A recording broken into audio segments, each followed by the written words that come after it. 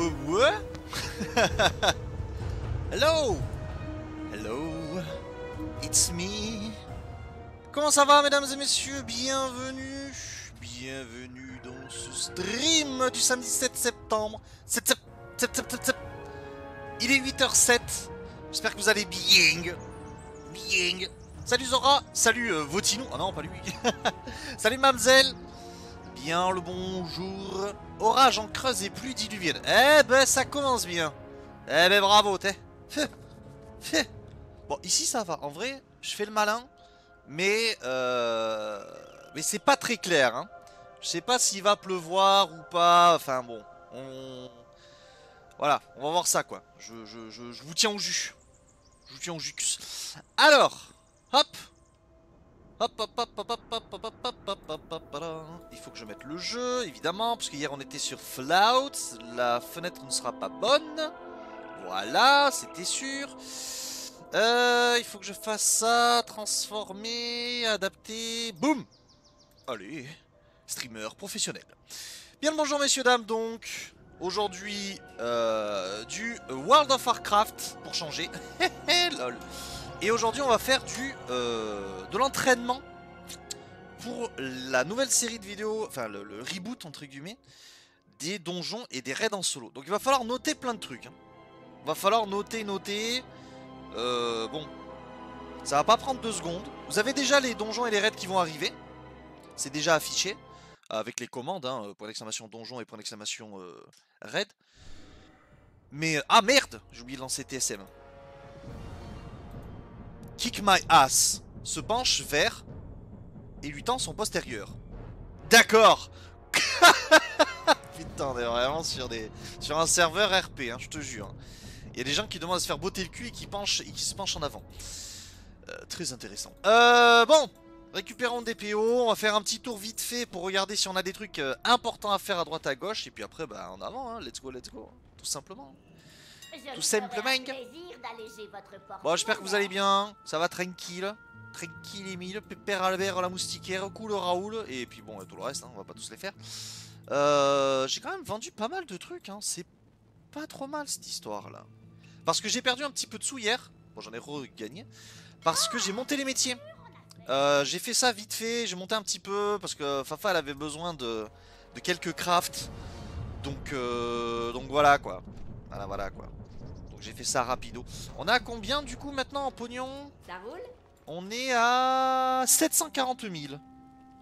Merde. Mais putain! Ça commence. Ok. 740 000. Pas mal, hein? Pas mal. Ça monte. Ça monte bien. Salut raton! J'avais pas vu. Désolé. Hello. Bon. Allez-y. C'est marrant que tu mettes le truc, le point d'exclamation musique Zora, parce que apparemment j'aurai droit à une surprise aujourd'hui de la part du groupe de musique, donc Crimson Kawaii, qui ont fait... alors que bon, elles ne doivent rien, hein, vraiment pas. Hein. C'est juste que Rihanna fait de la musique avec ses potes. Et je me suis dit, bon allez, autant partager tant qu'à faire pour leur faire un peu de visibilité. On sait jamais, hein, c'est toujours ça de prix, quoi. Même si je suis pas... Je m'appelle pas Squeezie, quoi. Mais bon, histoire d'eux, et elles étaient trop contentes, et du coup, bon. Elle m'a dit, tu verras, demain tu seras content. Bon, on verra bien. On verra bien. Donc des chanteuses, elle m'a dit que c'était des chanteuses japonaises et des musiciennes japonaises. Il n'y a que elle qui n'est pas japonaise dans le tas, hein, mais qui apparemment elle les a rencontrées quand elle faisait ses études. Trop mignon. Qu'est-ce qu'il veut lui? Salut. J'ai calibré mes prix à un niveau raisonnable. Ouais, c'est douf mec. Salut Dixie. Hello. Putain, vous êtes déjà au taquet ce matin là, 8h11 là. Hop. Impeccable. Bon, c'est petit week-end, pépère, je sais qu'il y a des gens qui vont arriver au fur et à mesure. Bon, normal, hein, après.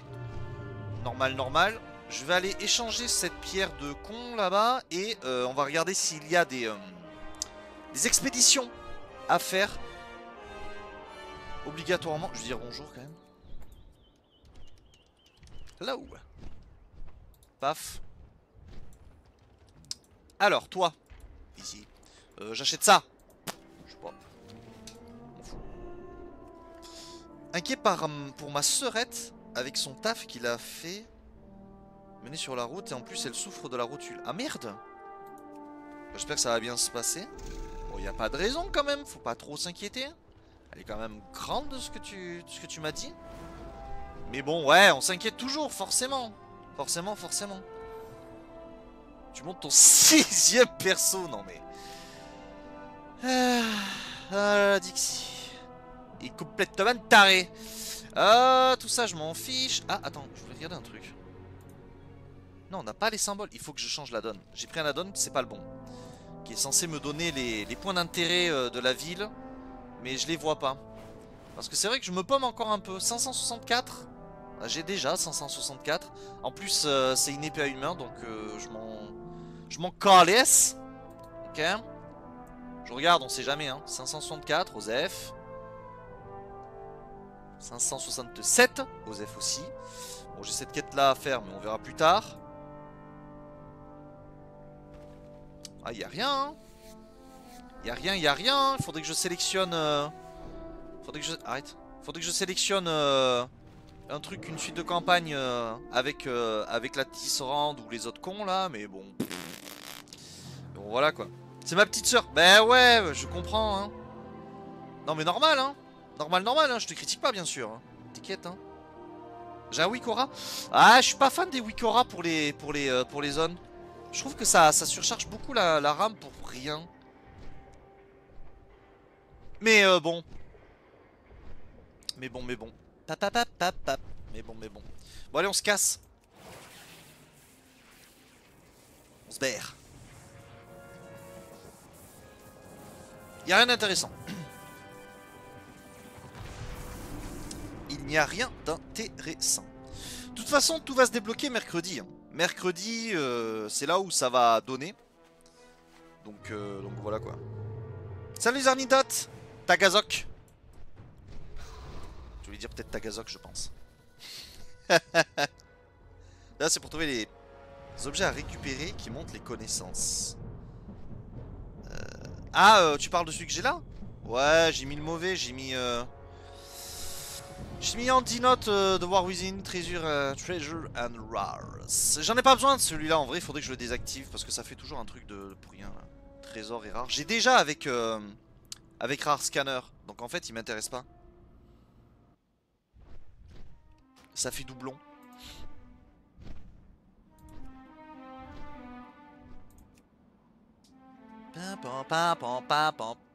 Bon, aujourd'hui j'en ai quelques-uns que je voudrais tester. Des donjons, des raids. Déjà on va faire un truc que j'en avais parlé depuis un petit moment. J'ai envie d'aller vérifier si... comment ça s'appelle? Si le siège d'Orgrimmar est refaisable en solo. Merde, j'ai oublié de mettre le chat. Est-ce qu'il est refaisable en solo? Valdraken, Oribos, Azuna, Lazar, Forejad, là-bas. Déjà, on va jeter un œil. Parce que ça, on sait toujours pas. Si c'est possible ou pas.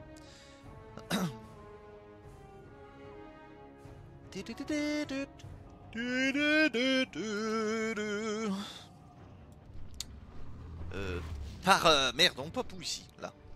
Par là-bas. En train de monter les réputations dans un ancien donjon, c'est fou le nombre de transmots que tu débloques. Ouais! Comment ça? En fait, Dixie, il n'était plus faisable en solo depuis un petit moment, le raid du siège d'Orgrimmar.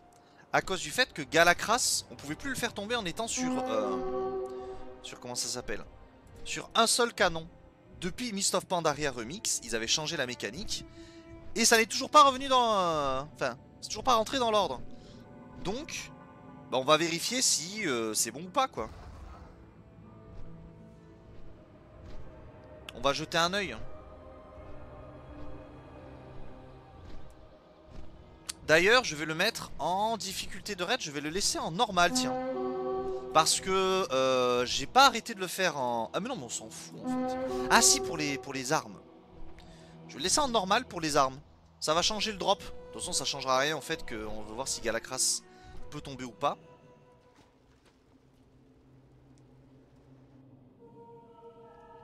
Parce qu'évidemment, entre le mode normal, héroïque, mythique, il y a des... Alors, il y a toujours le parchemin. Mais j'ai Ouais, bien le parchemin peur il est là. que les circonstances Pour se actuelles téléporter direct soient à Garrosh. beaucoup plus sombres. La Mais il y a des terre mascottes, est blessée. notamment, qui tombent Les arbres dans le en raid. fleurs se flétrissent et meurent, tandis que les bassins. Ouais, c'est fou comment c'est intéressant, Chroniqueur Show. Ces eaux pour créer et former. On doit faire les toutes donjons héroïques de vies autour Dragonflight. Truc des donjons de l'infini. De l'infini, Dragonflight. Oui, je pense que c'est largement faisable. Hein. Vous êtes 80, y a pas de problème. Hein. A donné naissance aux terres agraires. Franchement, ouais. Hein. Fertiles au monde. Et franchement, ça se fait tranquillou. Hein. L'innocuité des dieux très anciens se manifeste dans ces eaux. Mais oui, Chroniqueur Show. Mais oui. Papapapapap. Avant qu'elle ne s'infiltre dans le sol et corrompe tout. Ah, level 70 en héros. Ah merde. Ah oui, c'est vrai.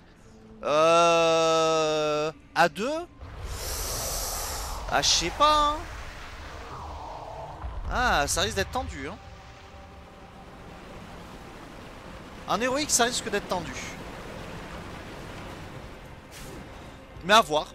Peut-être, hein. Ça, vous verrez en testant. J'avoue que j'ai pas testé, moi, perso. Donc, je peux pas te dire. Je peux pas te dire, en vrai.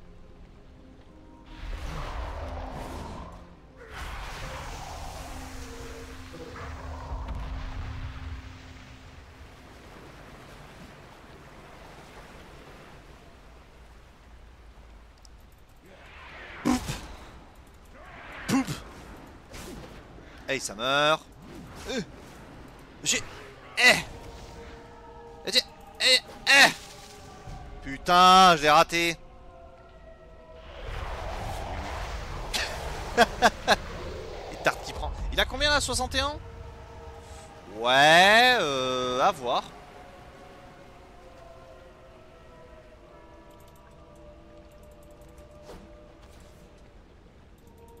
Je vais essayer d'aller là où il y a le plus de mobs, hein, bien sûr. Ok. 43, il faut qu'il descende à 30 pour pas se reformer, je crois. Hein. Ouais, tu me tiendras au jus. De toute façon, on ira regarder aussi, hein. Mais et puis c'est pas ce qui me manque, hein. Les donjons et les raids. Ouh.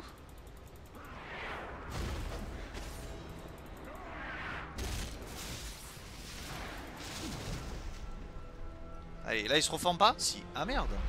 Ah, c'est qu'en mythique alors? Ou là il se reformera plus? Je sais plus. Hein. Je suis trop vieux pour ces conneries. Là-bas. C'est pour ça que j'irai là-bas. Et bam dans ta gueule. Bon, je sais pas si vous avez vu. Bon, j'imagine que oui, hein. Mais ça y est, le The Event il a commencé hier soir. C'est vraiment trop bien. Hein. Quel événement caritatif de dingue. Hein. C'est vraiment un truc trop cool. Beaucoup de gens qui se rassemblent pour la bonne cause. Ça faisait 2 ans qu'ils n'avaient pas fait ça. Et là c'est revenu en plus en version boostée, donc je suis très content. Il y a des gens que je regardais depuis un petit moment qui n'étaient pas vraiment, enfin qui n'étaient pas éligibles du tout même pour le The Event, et qui ont été sélectionnés, donc ça fait plaisir. En distanciel, notamment Marco, je l'ai dit. Alors voyez un petit peu les armes là. J'imagine que je les ai pas récupérées celles-là. Et ouais, voilà pourquoi. Voilà pourquoi je le fais en normal.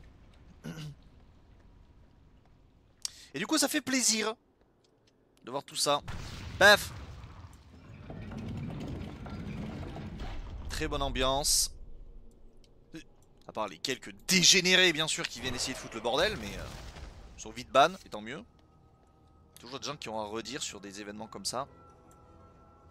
Mais sinon c'est très cool. Et d'ailleurs tout à l'heure j'étais sur le stream de Dame Dame, speedrunneuse aussi de fou. Et putain c'est bien le bordel hein. Avec la musique là. Ça y va hein.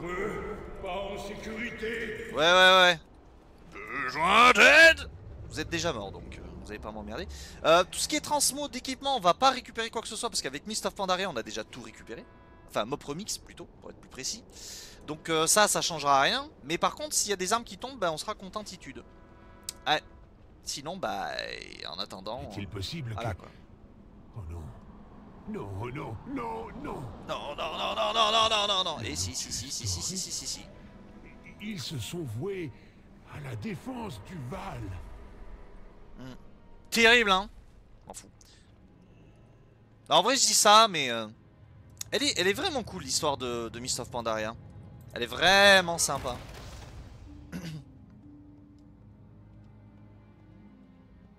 Incroyable.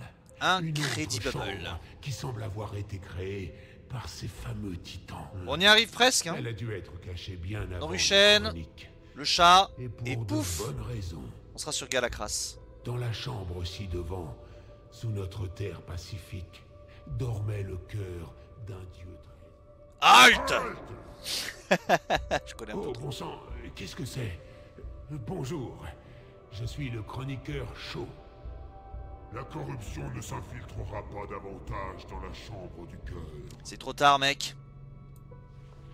Oh, corruption? Non, nous sommes là pour l'arrêter et sauver la Pandarie. Vous souhaitez purger la corruption? Oui, s'il vous Allez, plaît, là, laissez-nous dépêche-toi. En vrai, je crois que je peux faire Si ça. vous passiez cette porte maintenant, vous échoueriez. Vous êtes tous corrompus par ce mal insidieux qu'est l'orgueil. Vous brandissez fièrement Non, vos ça exploits, marche pas, ok. mais Ça marche pas. Parce que quand tu t'éloignes trop du chroniqueur chaud, il il arrête de parler et ça commence à lancer le combat. Et je pensais qu'à l'inverse, ça fonctionnerait. Mais non, dans vos cœurs. ça ne marche pas non plus. Revenez me voir quand vous serez Ouais, c'est parti. affronter vos démons intérieurs. Très bien. Je vais créer un champ de force qui contiendra votre corruption. Ta-da-ta-ta, ti-da-di-da-di, da-ta-ta-da, Montrez votre ti-di-di-di, Et je vous laisserai passer. pap, pap, padabadap. Allez. Bon, là, c'est juste un test, hein. On n'est pas sur les... Qu'est-ce qu'elle est jolie, cette pièce, quand même. Mais pas en On est vraiment juste sur un petit test, parce que je voulais vérifier ça. à être purgé. Vous avez été jugé. On verra... Votre valeur On verra la suite plus tard, hein. Je vais pas faire le raid en entier, il n'y a pas d'intérêt. ce qui se Je le connais trouve extrêmement bien celui-là. Mes Il n'y a travaux que seront à pour les l'épreuve. familiers qu'il faudra vérifier. Quand vous serez Quand tous on est prêts, chasseur, vous je pourrez vérifierai entrer. quelques infos. Mais c'est pas celui que j'ai envie de check là actuellement.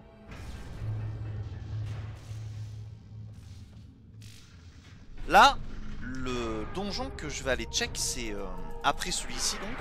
Enfin, là on est en raid, mais le donjon, ce sera Gnome et Regan. Et d'ailleurs, il faut que je vérifie un add-on. Les fragments doivent Ouais, être bon, éliminés ça va être avant que très... nous vous allez voir comment ça se soyons passe comme ça, hein. Vous allez voir comment je prépare les vidéos. Mais c'est très un peu le bordel, surtout qu'en plus, là ça va être bien amélioré, comme je vous ai dit. Je veux vraiment essayer de faire en sorte que ça soit beaucoup plus propre.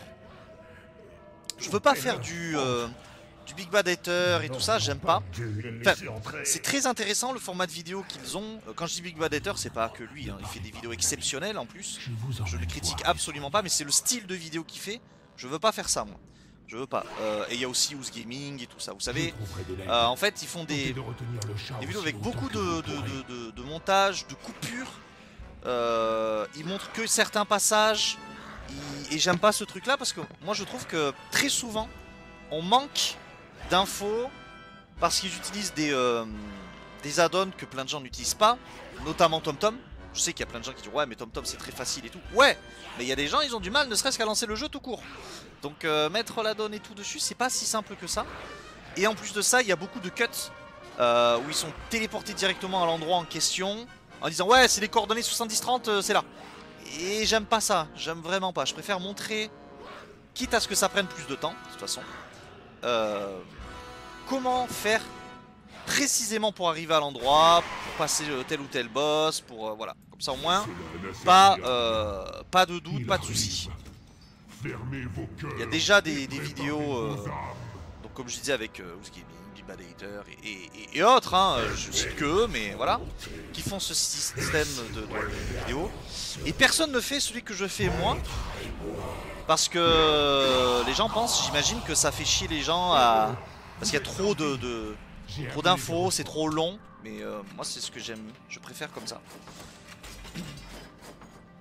Donc du coup... Ainsi, l'arrogance de Hurlenfer ouais. a libéré le dernier des chats. Dernier des petits chats. Donc du coup on va faire ça. Et il faut que je regarde pendant qu'il y a blablat là, elle va rencontrer sa life. Il faut que j'aille dans les add-ons. C'est plus réel comme à la maison. Ouais, ouais c'est ça. Et de toute façon je me dis que tu peux pas avoir des résumés qui te montrent tout en fait. Soit on te montre tout, soit on fait en résumé. Comme il y a déjà masse vidéo qui explique comment faire en résumé. Dis bon. Je vous préviens alors. C'est ça qu'il faut que j'enlève comme add-on. Je me me dis, je préfère maintenant, moi, faire l'inverse, vous voyez. Il n'y a personne qui veut le faire. Alors, ça c'est bon. Il me faut... Dame Jaina. C'était... Champion, avec moi. Il est temps de régler nos comptes avec notre chef de guerre. C'était pas ça? Merde. Comment il s'appelait ce truc? Alors attendez. C'était quoi?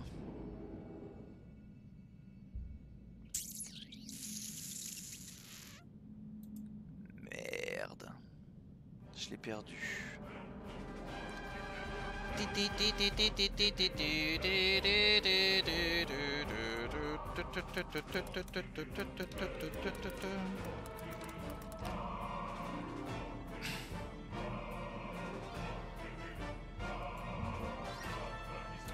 Alors...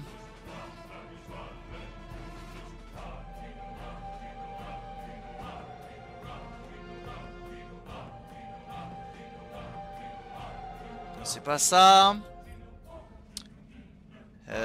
Non plus.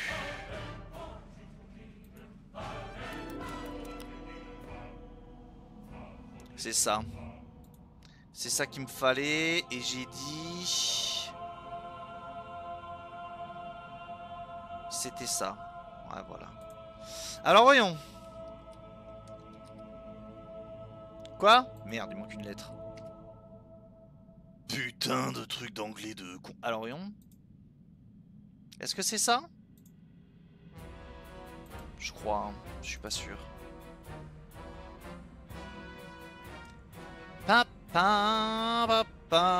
Non, c'est pas ça.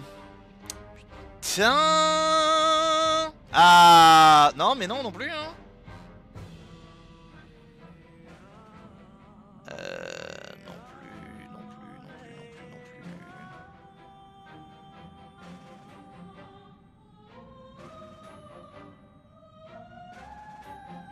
Ah putain.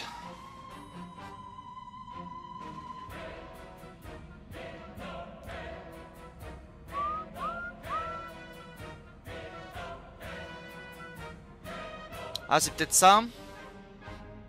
Désolé hein. Faut que je le retrouve.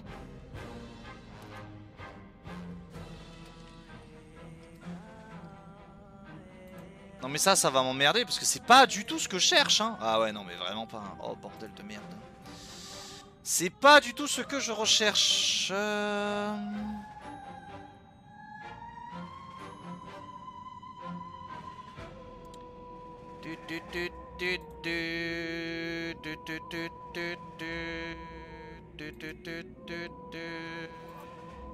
Putain. Ton deuxième compte? Ah mais t'avais un deuxième compte WoW? Mais tu es fou. Tu es faux, tu es fou. Si c'est ça. C'est bon, j'ai trouvé. J'ai trouvé, mesdames et messieurs. Alors. Ah, c'est celui-là. Donc j'avais bien raison. Je sais pas pourquoi je m'étais dit que c'était pas ça, mais c'était bel et bien ça. Allez hop. J'ai trouvé.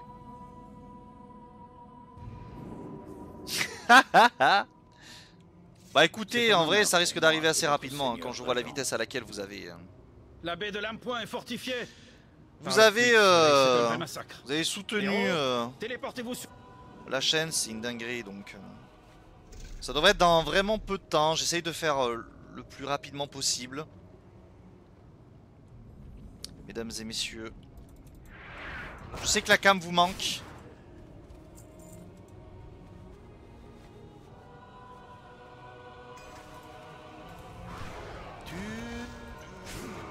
Imbécile! Ces quais sont sous le contrôle des gueules de dragon. Vos bateaux vont brûler. Les gueules de dragon! Avec. Ouais! Si tu le dis. Hop là! Donne! Là. Des renforts sur les quais. La force est revenue, la lumière ouvre l'esprit. Pour l'Alliance! Ah! Voilà! Voilà! Ah, là en plus, on a été régalé quand même, hein! Et j'ai hâte de savoir la suite. Vous êtes en train de combattre. C'est faux! Des putains de... On a été régalé avec Anduin, hein, vraiment. Il a fait de belles choses, hein. Il a fait vraiment des belles choses. Aïe! Bon. Pas simple tous les jours. Il va falloir que je me fasse un café, hein. Salut Sandra!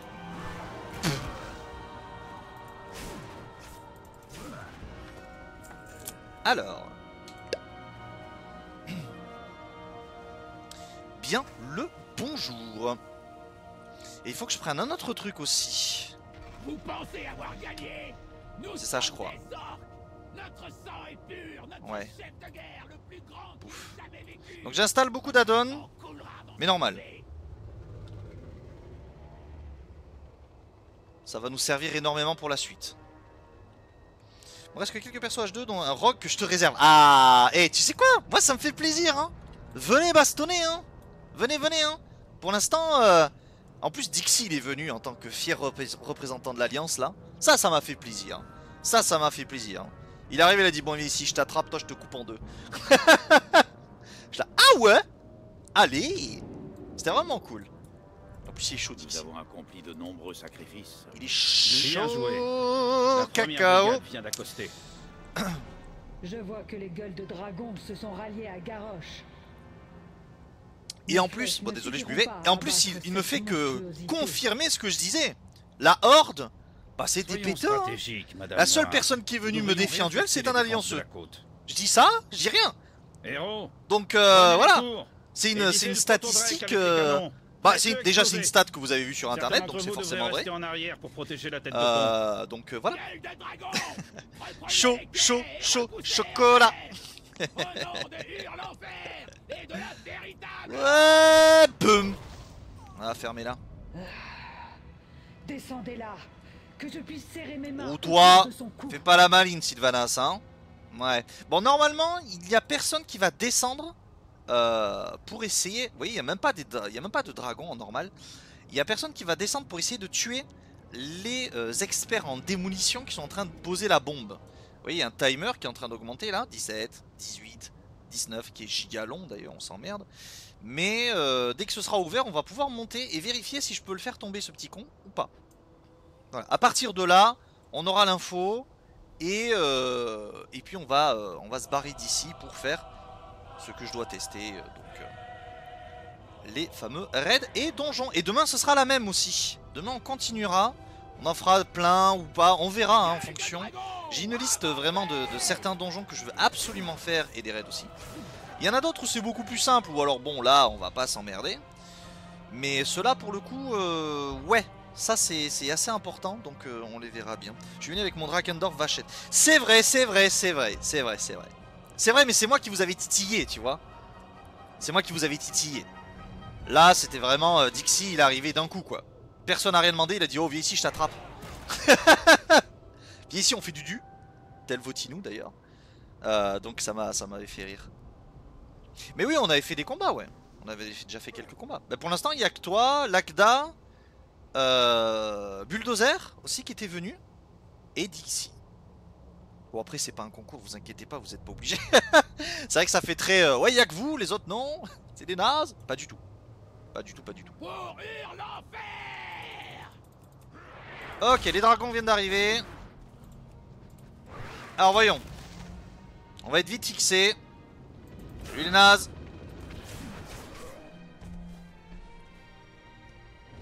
Salut, salut.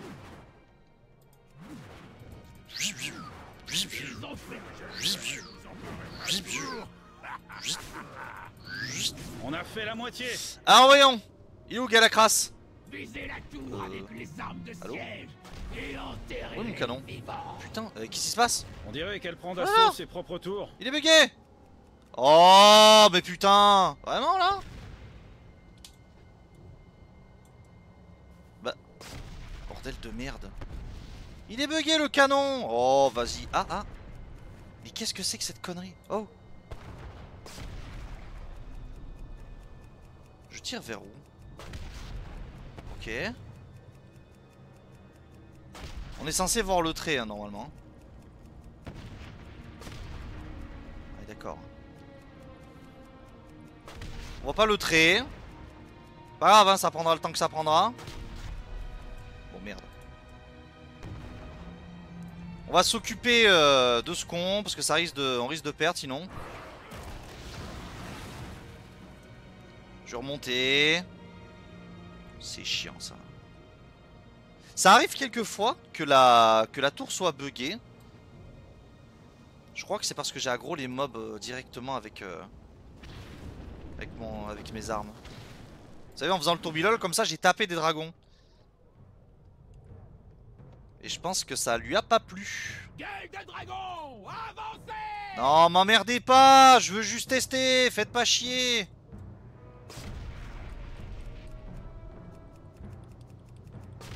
Non mais je peux pas en fait, c'est soit trop haut, soit trop bas. Allez-moi le trait. Mais je veux pas viser là-haut, il est fou ce truc de... Ça tire où? Ça tire où là? Je sais pas, bon merde. Écoutez, c'est bugué. Bon, ça annonce rien de bon pour la suite hein. Mais bon. Mais bon. Papapapap. On va attendre la deuxième tour. Qu'est-ce que vous voulez que je vous dise? Espérons que la deuxième tour ne soit pas buggée. Il faut, hein? Il en faut des choses pour pas... Escouade suivante, en avant! Pour pouvoir tester quelque chose. Je meurs. Ouais, meurs avec honneur. Et voilà le deuxième. Bon. Est-ce que là c'est bon? Je vois pas Gal. Ah c'est le même bug. Putain. Mais vraiment, je sais même pas où je tire. Oh. Oh non, me dis pas que je vais devoir me retaper le truc.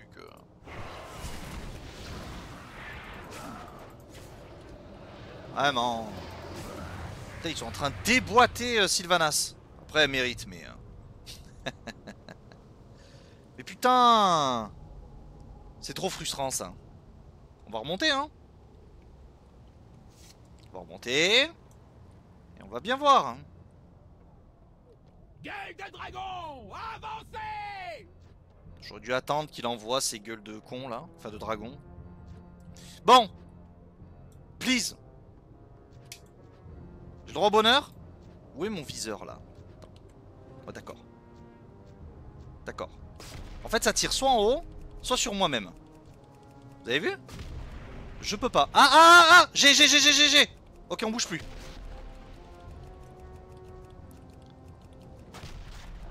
Non, ça n'est pas corrigé. On le voit bien, hein, je peux pas tirer deux fois. Non. Bon, ben voilà. On peut pas... On peut toujours pas le faire en solo. Malheureusement. Et tant qu'on la fait pas tomber, bah elle va faire que tourner, ça va enrager et ça va être perdu. Allez salut. Au moins on a l'info.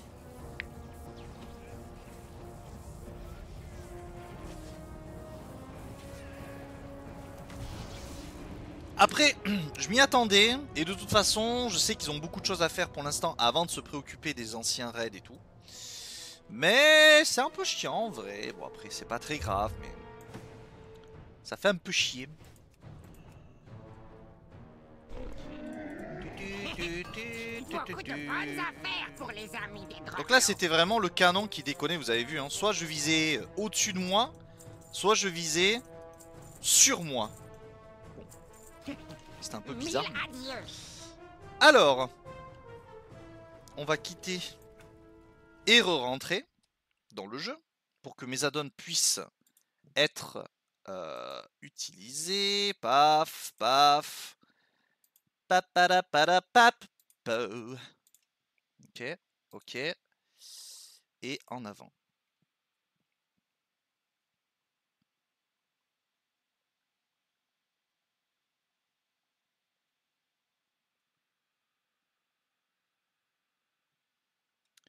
Hop les. Ça arrive. Ah, et après on fera une petite pause. On regardera la vidéo d'annonce du 20e anniversaire. On va voir ce que ça va donner. Ça va être cool. Parce que je la vois là. Elle est sur le truc officiel. Je pense qu'il y en a plein qui ont déjà regardé. On va checker ça. Allez hop.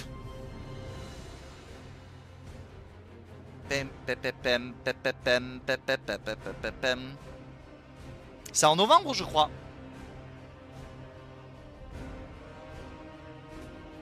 Donc c'est dans pas longtemps hein. Dans vraiment pas longtemps.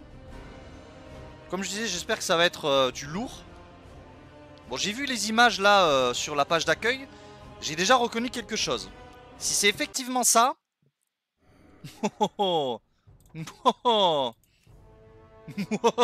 Bref, ça va être bien quoi. On attend que ça... Aucune donnée... TSM? Test top? Mais je l'ai, qu'est-ce que vous racontez? Qu'est-ce qu'il raconte? Aucune donnée sur les Action DB de votre royaume. Ah putain si, il a raison. 20 ans de World of Warcraft et 30 ans de WoW. Hein. Je dis ça, je dis rien. Mais c'est vrai que dans Trade Skill Master, j'ai pas paramétré le fait que je suis sur Conseil des Ombres. Des Ombres. Oh là, ils ont tout changé là.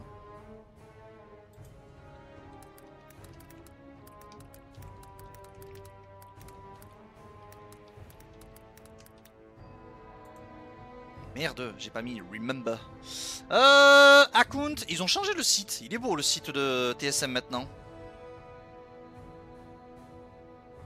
Attends, quoi? TSM. Oui. Retail. Mais attends, mais c'est pas ce que je veux. Attends, c'est le... C'est le bon site là? Mais attends, ils ont tout changé. Qu'est-ce que c'est que cette merde? Retail. Ouais, retail, c'est bien. Et donc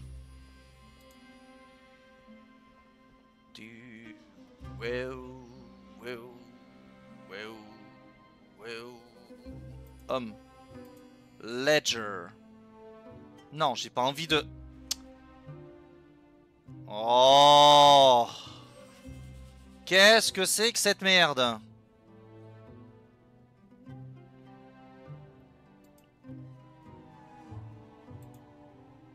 Putain, il était bien le site avant. Bon, c'est vrai qu'il est beau, mais...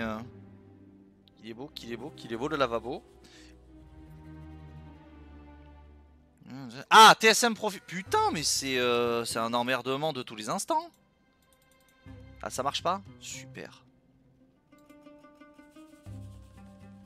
Super.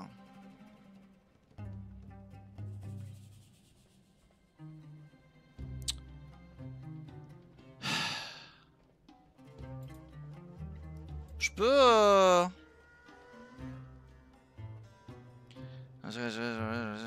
Osef. J'ai pas le droit. Pas le droit au bonheur. Bon. TSM, c'est pas ça. Hein. Et je pense que c'est pour ça que... Mais en fait, TSM, ils ont totalement changé. Ça sert plus à rien. Je comprends pas. Si je fais... Ouais, mais non. Si je fais Europe... Mais ouais, mais non, mais j'en ai rien à foutre. Laissez-moi récupérer... Ah, putain.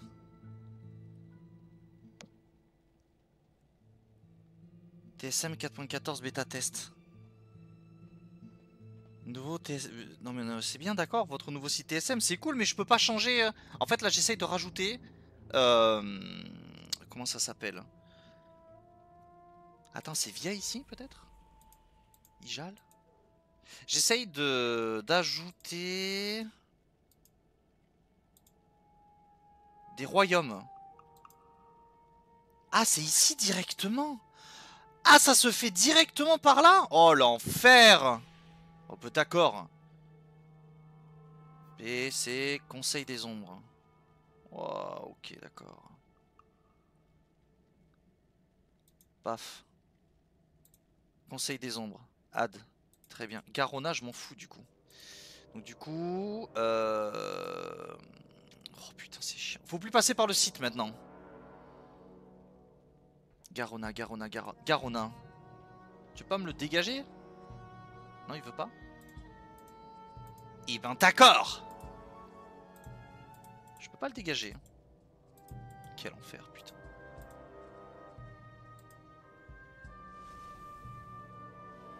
Tu dis...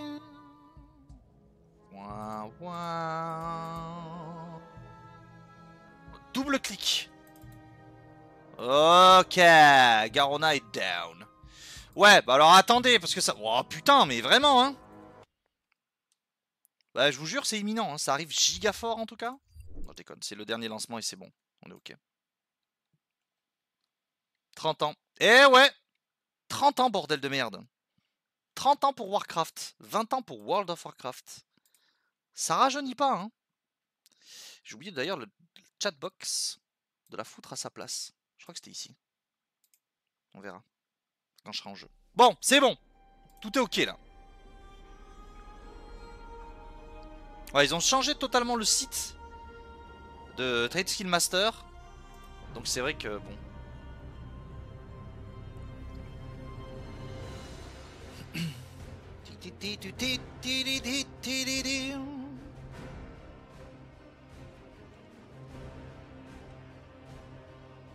Pam, pam, pam, pam.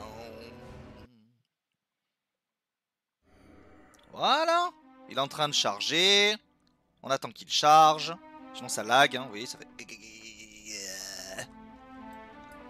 On attend qu'il charge les informations.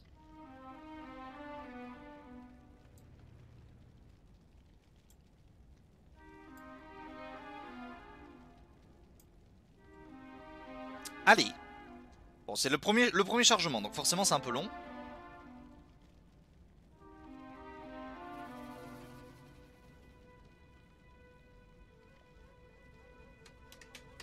C'est un peu beaucoup long. En attendant, est-ce que je l'ai... Dépendance manquante.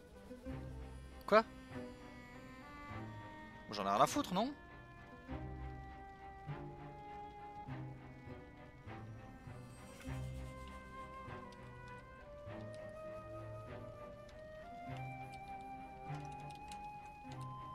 Ah, ça veut pas? Vraiment? Putain, c'est pas le bon. J'en ai plein le cul. Ok, advanced. Mais c'est bizarre ça. Ok, reconstruction des objets terminée. Non mais on va pas y arriver, hein. C'est une dinguerie. Chat. Chatbox. On vous remet. Hop. Tout beau, tout propre. Pouf. Voilà. Pourquoi ça ne fonctionne pas? Non mais vraiment, hein. Mais c'est censé être bon. Ah, parce que c'était pas le bon. Oh putain, je me suis trompé. Bah si, c'est bon.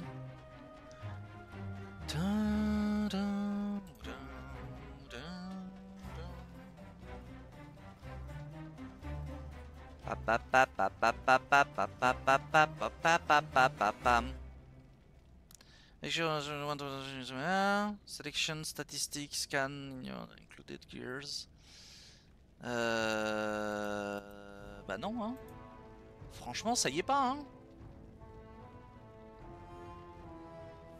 Il me dit qu'il me manque quelle dépendance?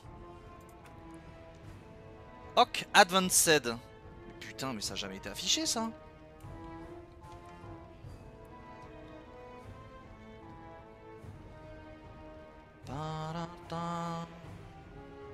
Je cherche. Ocstat. Donc c'est pas bon. Tirer add. Oc advanced. Ça n'y est pas. C'est super. Mais putain. Mais pourquoi ça marche pas? Ça fonctionnait il y a quelques jours. Je l'ai testé.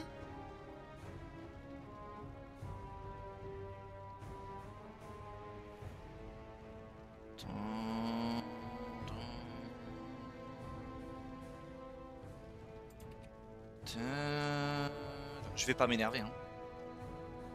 Je vais essayer de pas m'énerver, mais je vous jure que c'est pas facile. Hein. Non mais ouais, mais putain, mais... Oh.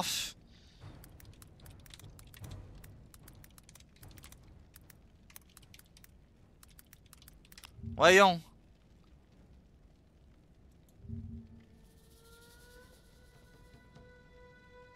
Mais ouais, c'est censé être bon. Ça me saoule. C'est celui-là. Ben oui. Pourquoi ils font... Pourquoi je... Ah, en fait, c'est pas le bon nom parce qu'il n'y a pas le... Oh, putain de... Ah, j'ai. Putain. C'est bon, j'ai.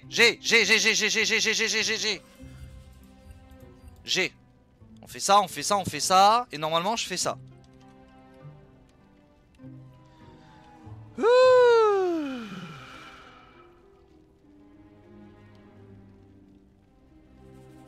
Est-ce que ça fonctionne? Est-ce qu'il va me mettre la donne? Est-ce qu'il va me dire non, t'es obligé de relancer le jeu une 40e fois? C'est possible ça. C'est possible. Non, c'est bon, il est là. Allez. Le talent. Ok, je vais le mettre là. Au pire, on va faire autre chose. On va faire ça. Et ça. Très bien. Reconstruction des objets terminée. C'est bon! C'est bon, mesdames et messieurs, on y est arrivé. Donc, j'ai deux add-ons. Le premier, c'est Mogit. Mogit, bon, je pense que vous connaissez hein, tous et toutes. C'est un add-on qui permet de voir à quoi ressemblent les apparences des objets directement. Vous voyez? J'ai une petite image qui tourne. Et on voit le personnage avec l'apparence directement sur lui, sans rien d'autre. Ça permet d'être un petit peu plus... voilà. De voir un petit peu plus les choses et de se rendre compte de la beauté ou du côté dégueulasse de certains items. Salut le Ross! Qui ose m'invoquer? Personne. Mais c'est pas grave. On t'a pas invoqué, je crois pas. Hein. Ah si, il y a la commande pour l'exclamation et le Ross, c'est vrai. C'est vrai, c'est vrai. Le jeu est free? World of Warcraft? Ah pas du tout Kenshin. Malheureusement non, c'est un des jeux qui coûte le plus cher pour y jouer. Donc pas du tout, malheureusement. Il y a l'abonnement, l'achat du jeu, l'achat des extensions, bref. C'est bon, voilà quoi. C'est un MMORPG qui est un petit peu trop dans l'abus en termes de récupération de pognon, malheureusement. Mais quand on aime, j'ai envie de dire, on compte pas, hein, on va dire ça comme ça. Allez. Donc ça, premier add-on. Le deuxième, c'est Worth It, qui permet de savoir si c'est intéressant ou pas. Salut mec. Parlez, ami. Hein, quoi? Zog zog. Voilà, hey! Pourquoi je débloque pas le fly là? Fous de ma gueule toi? Ah oui d'accord. Voilà, voilà.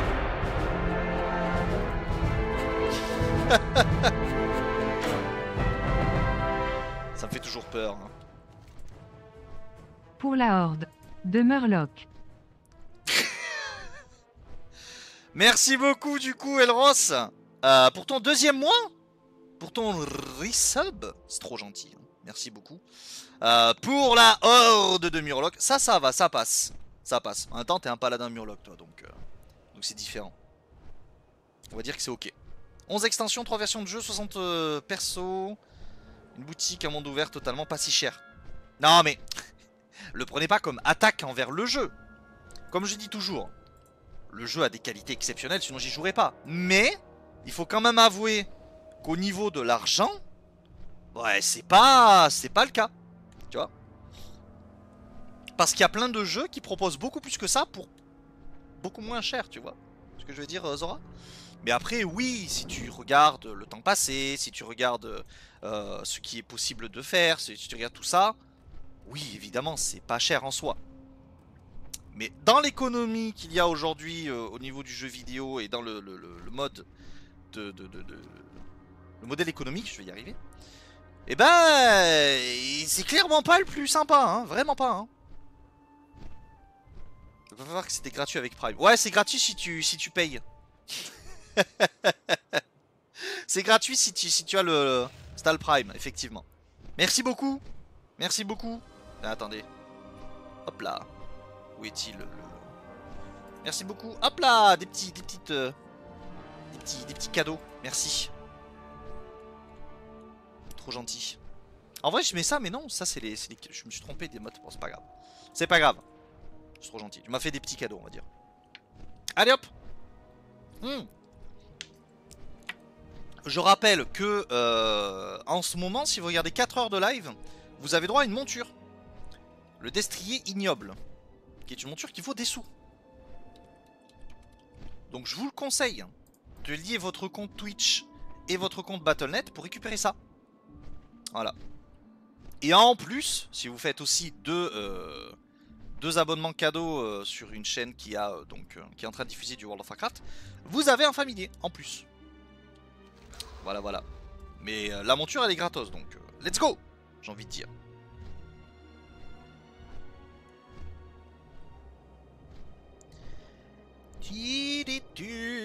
Bon, direction Gnomeragan. Le deuxième add-on c'est Worth It. À quoi sert Worth It? Worth It, ça me permet, je dis à la française, hein, donc voilà, ça me permet de vérifier les loots qu'il y a dans certains endroits. C'est très intéressant parce que tu peux vérifier si des donjons, des raids ou des trucs comme ça ont des objets qui sont intéressants. Par exemple, nous allons à... il faut qu'on le retrouve, pourquoi on le voit pas? Bon, les gold par heure c'est des conneries, hein, je vous dis tout de suite. C'est de la merde.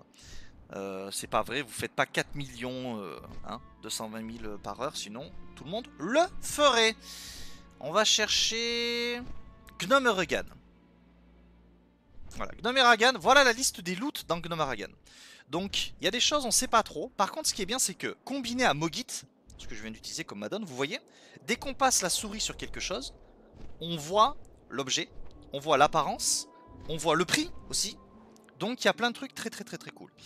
Et pourquoi je m'occupe de Gnomeragan? Parce que dans Gnomeragan, il y a vraiment des trucs qui valent la peau du cul. Des trucs qui valent la peau du cul, par exemple... Non... ça. Ça vaut 300 000 balles. Le couperet bidulotronique. Donc c'est vraiment un objet ultra rare qui ne tombe que dans Gnomeragan. Donc très... Ça vaut très cher cet item là. Ensuite on a le Supercharger Battle Axe qui vaut cher mais pour moi elle est pas jolie. Enfin elle est pas folle quoi tu vois. Donc bon 62 000 PO. Qu'est-ce qu'on a d'autre? Ça bon Osef. Ça Osef c'est lié. Non y a personne qui l'a mis en vente. Ok. Blackfang on s'en fout. Guardian Blade on s'en fout. C'est pas ce que je cherche. La clé mort. Non, celle-là elle est jolie aussi. 50 000. De toute façon, faut regarder les objets bleus. Hein. Ce que je cherche, c'est des gants. C'est des gants, mesdames et messieurs, qui sont très recherchés. C'est les gants du chirurgien, ou je sais plus comment ça s'appelle.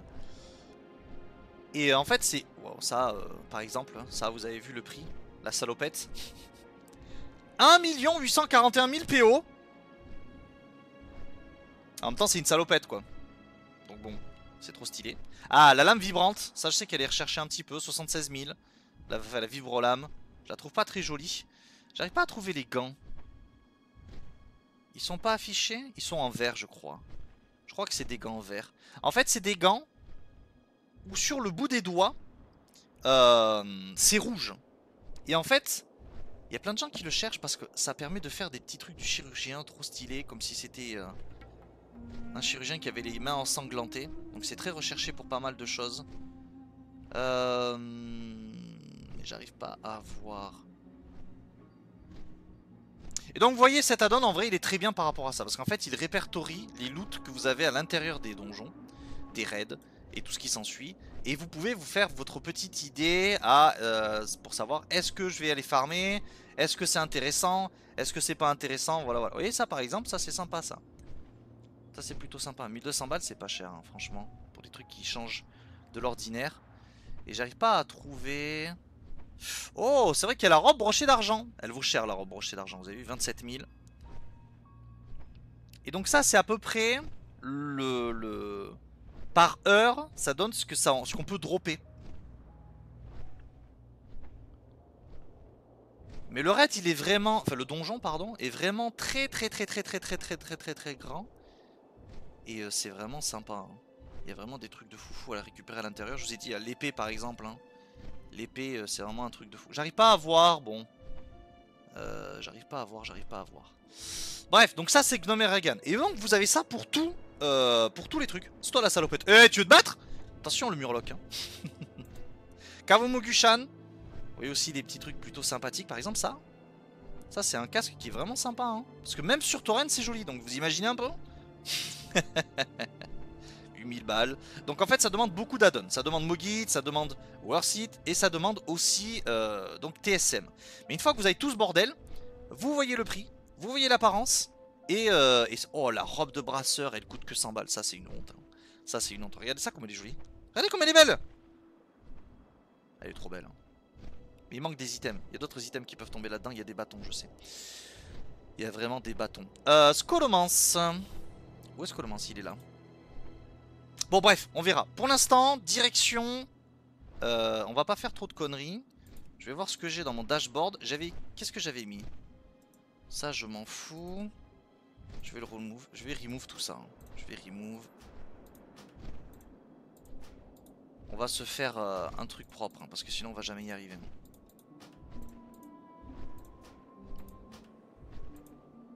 Hop. Et comme j'ai pas envie de tout chercher. Allez. Donc ça évidemment c'est les transmos liés quand équipés. Mais il y a pas mal de boss dans le raid.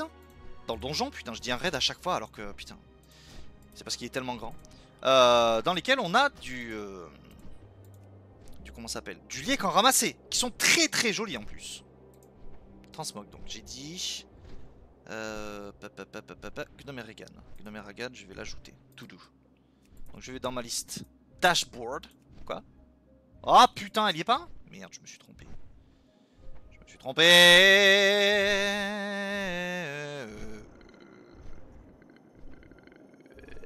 Quoique non, aussi.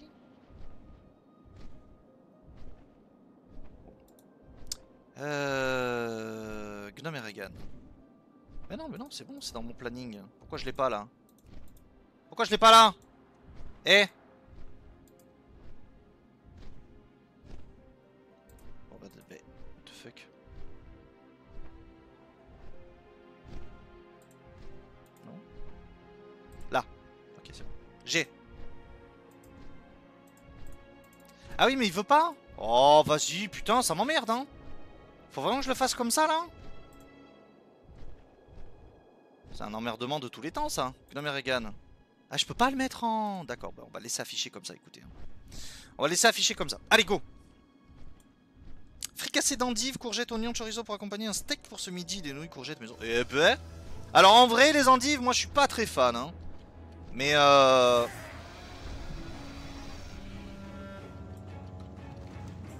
c'est vrai qu'il y a ce détail. Je suis pas de l'Alliance. J'ai oublié ce détail. Putain, c'est vrai que pour aller dans le domaine... Mais attendez, ils m'ont mis combien?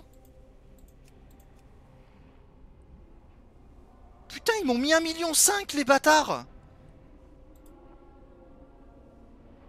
J'ai pris 1,3 million, 1,7 million, 1,5 million. Ça va, hein? Ça se met bien. Putain, ils décodent 0 les gnomes. Bon, je vais rentrer dans le donjon. Et malheureusement, on est obligé de passer par là. C'est trop marrant qu'il y ait des gardes qui protègent l'entrée. Putain, ils sont vénères ces gnomes. Ils sont pas censés être des victimes.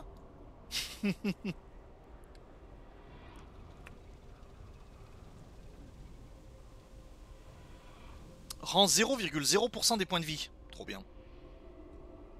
Tué par des gnomes. Ah non mais ouais j'avoue hein, c'est... J'avoue. C'est un peu la honte là quand même hein.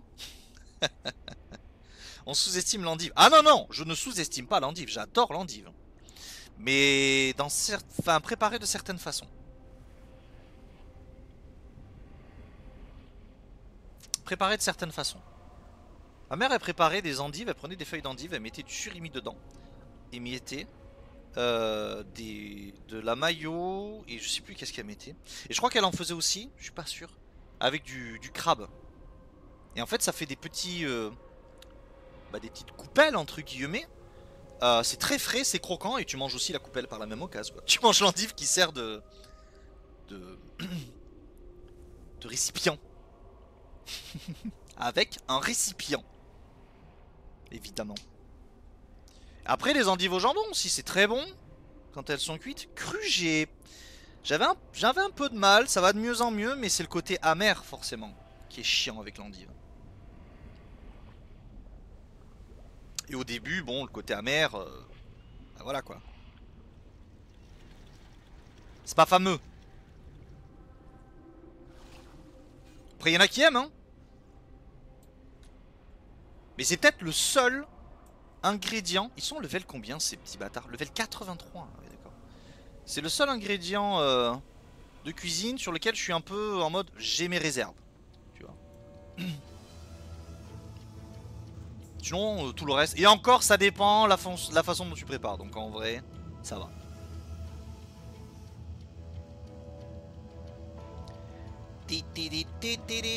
On est toujours sur... Yes, c'est bon. Ça l'a gardé. Ça, c'est bien, ça. Hop. Donc ensuite, il va nous falloir ça aussi. Donjon. Classique. Gnome Regan. Salut.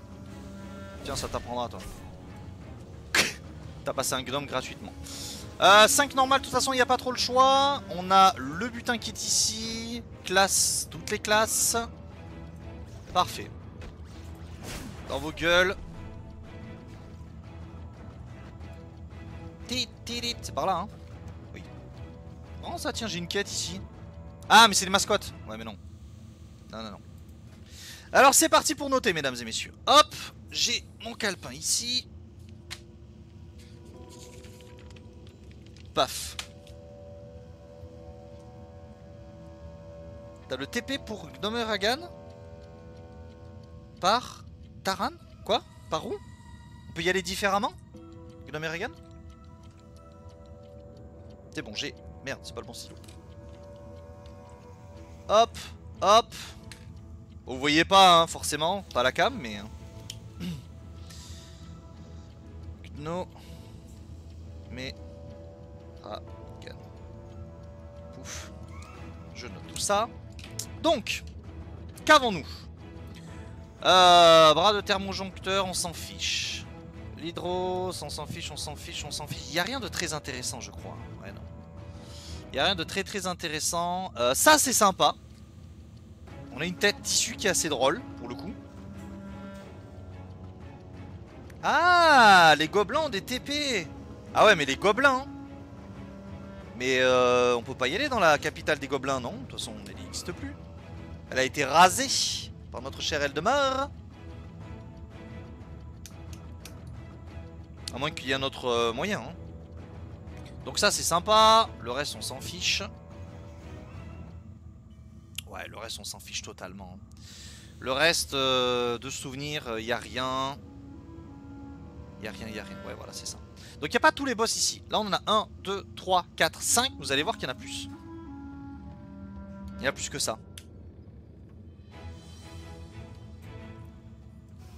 Après, les mortemines, c'est pas un problème pour y aller, je pense. Hein. C'est vraiment Gnome Regan. Hein. En plus, il y a des secrets dedans. Et il y a des trucs sympas pour des chasseurs. Donc voilà. Voici Gnome Regan. Donc Gnome Ragan, on a un premier boss qui est ici. Un deuxième, un troisième. Un quatrième. Un cinquième. Mais c'est faux. Parce qu'il y en a un autre qui traîne, celui-là. L'ambassadeur. Qui peut lâcher des trucs aussi. D'ailleurs, on peut le voir comme ça. Non, on peut pas le voir. Oh lui. Ah ouais? Il veut pas nous le montrer avec Mogit. Petit bâtard. C'est pas le petit bateau, mais c'est le petit bâtard. Ah oui, là, le cuir sombre fer, je l'avais déjà vendu. Très sympa. Ça vaut quelques sous. Il y a des objets gris aussi, hein. Faut pas sous-estimer les objets gris, mesdames et messieurs. N'oubliez pas, hein. Il y a des trucs, ça là, vraiment, cuir sombre fer. C'est vraiment un truc sympathique, hein. Déjà, le nom. Il y a des objets qui se vendent juste pour le nom, pour la transmo, pour plein de choses. Pour l'heure 2, les 10 TP sont situés dans les zones particulières. Si t'es hors 2, tu le saurais. Ah ouais, bah écoutez, voilà, je ne suis pas hors 2, soyez gentils. Pour une fois que je change de main, d'habitude, je suis tout le temps côté Ali. Là, je fais le plaisir de passer horde. Et voilà, on me dit, ouais, voilà, tu joues côté Ali normalement.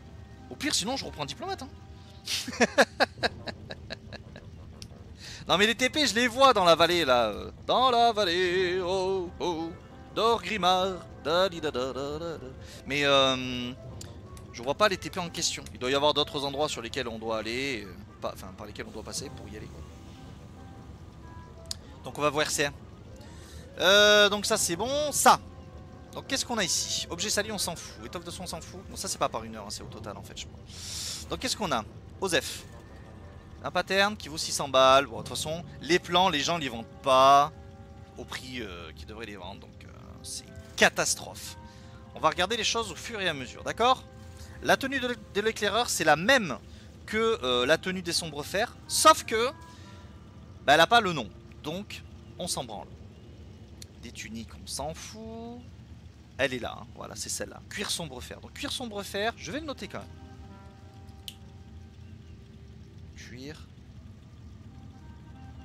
sombre fer. Je le note parce qu'en fait c'est en blanc. Donc faut pas oublier. Je dirais pas je suis pas agent double. Soit hors 2 soit lancé. Quoi? Tu veux qu'on reparle du nombre de persos que t'as dans les factions? Donc en fait tu rejettes Arthas. Ah ouais. Mais il est côté alliance hein, je suis désolé. Hein. Donc voilà quoi. Ok d'accord, tu rejettes Arthas. Bon c'est des choses très bien. Bon il y a le brochet d'argent. Il y a tout le brochet d'argent, je vais le noter. Hein.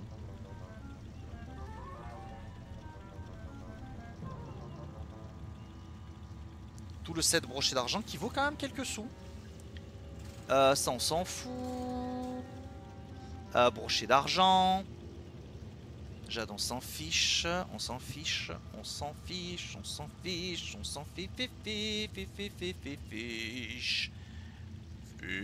Ah vous voyez c'est ces gants là. Mais sauf qu'en fait c'est rouge sur le bout. C'est pas bleu. Donc, il faut que j'arrive à retrouver ces gants.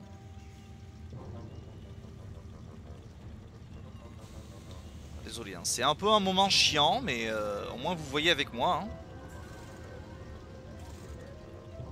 On verra, si ça vous plaît on le refera, si ça vous fait chier on le refera pas, je le ferai moi de mon côté. Hein. Ok? On verra ça. Au fur et à mesure. En fonction de vos retours. Là c'est un peu un test. Hein. Ouais. Bon, le forge-guerre on sait. C'est pas un truc qui m'intéresse vraiment, le forge-guerre. Faudrait que je vienne avec un perso féminin normalement. Si vous regardez, si c'est un string, ça se vend. Si c'est pas un string, ça se vend pas. C'est un peu triste, mais c'est la réalité. Brassard en écaille. On était là. Donc on a quoi? Les jambières pétrolifères. Ouais. C'est pas une dinguerie. Cap, mantelet éclatant. Pour l'instant, on a encore du forge-guerre. On a des ceintures, des anneaux, des cuirasses ouvragères. Mon seigneur et maître et le fléau, ses ennemis sont la vie, la horde et l'alliance sont vivants.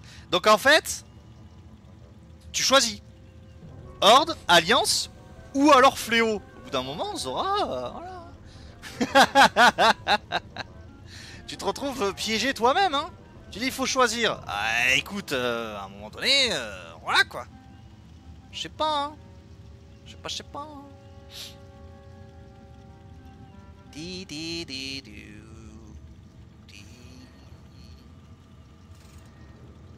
Ça c'est sympa ça. Brochet d'argent, ah, normal. Bon, le brochet d'argent, si vous avez déjà farmé un petit peu quelque part, vous connaissez, hein, c'est quelque chose qui est très recherché. Parce que c'est très joli, tout simplement. Tout simplement, tout simplement. Oh, marrant ça. La défroque de sage. Brochet d'argent encore. Je l'ai même pas, hein, le brochet d'argent, c'est une dinguerie ça. Depuis le temps que je farme ces conneries.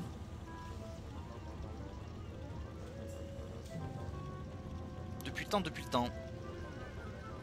Il y a des armes qui sont sympas alors qu'en fait elles sont blanches et tout. Il faut vraiment jeter un oeil à tous ces trucs là.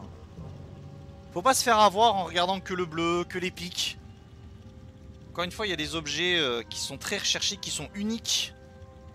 Et qui sont... Mais par contre c'est pas normal parce que je suis persuadé que les gants en question... Donc on a bien sûr le couperet. Bon, je vais le noter, hein, couperet. Hein.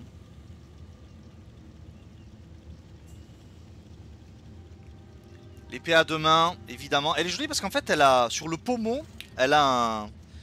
C'est quoi? C'est une améthyste violet, je crois, si je dis pas de bêtises. Fléau si j'ai le choix. Ah, j'aurais fait pareil. En vrai, j'aurais fait pareil. Je te troll depuis tout à l'heure, mais j'aurais fait la même. J'aurais choisi le fléau. Si je devais choisir, j'aurais choisi le fléau. Après, entre Horde et Alliance, bah vous savez très bien. Évidemment, je choisirais la Horde. Non, je déconne. C'est l'Alliance. Sans secret, hein. L'Alliance tous les jours. Parce que Variant, parce que Jaina, parce qu'Anduin, depuis peu. Parce que trop de trucs, quoi. Trop de persos que j'adore, hein.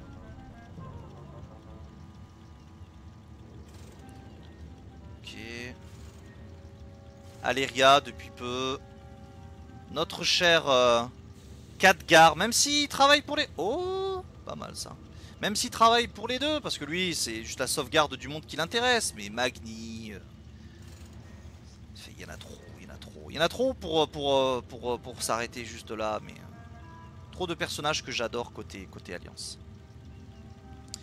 Bon, Black Fang, on s'en fout. J'arrive pas à trouver les gants, hein. Je check, mais je trouve pas les gants en question. La Guardian Blade n'a pas été... Il n'y en a aucune en vente. Bon, ça, je vous le dis direct, hein. Je le mets à des prix, vous imaginez pas, hein.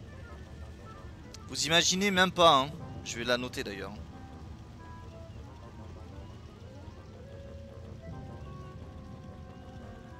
Hop. Lame du gardien. Je vais marquer là le 7. Paf, pour le brochet d'argent. Très bien. Donc ça c'est bleu. Et ça c'est bleu. Bon, on a un objet blanc, plein d'objets verts et 2 objets bleus. Comme quoi il y a plus d'objets bleus, enfin blancs et verts que... Il y a des plans, hein. Quelques plans, je marque plans. Plan classique.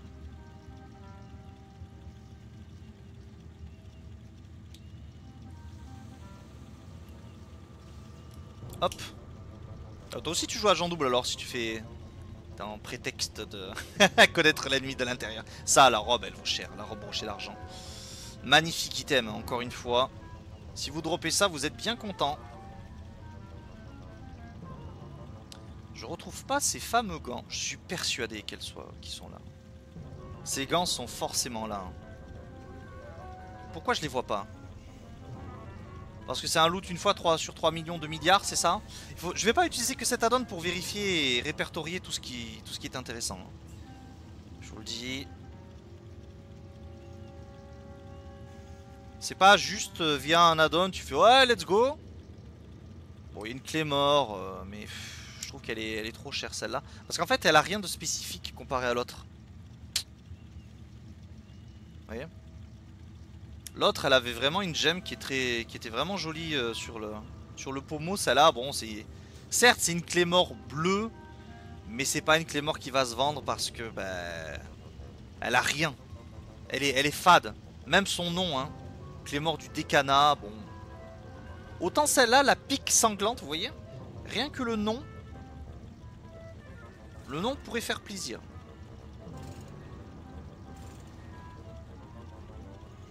Les gants ne sont pas là? Oh si, c'est pas possible. Oh, y a des plans quand même. Des plans, ça déconne pas. Hein. Bon, ça dépendra des serveurs. Évidemment, si vous êtes sur Ijal, vous allez vendre ça à 30 PO. Mais si vous êtes sur des serveurs qui se respectent un minimum, vous allez vendre ça beaucoup plus cher. Bien sûr. La démembreuse, ouais, bon.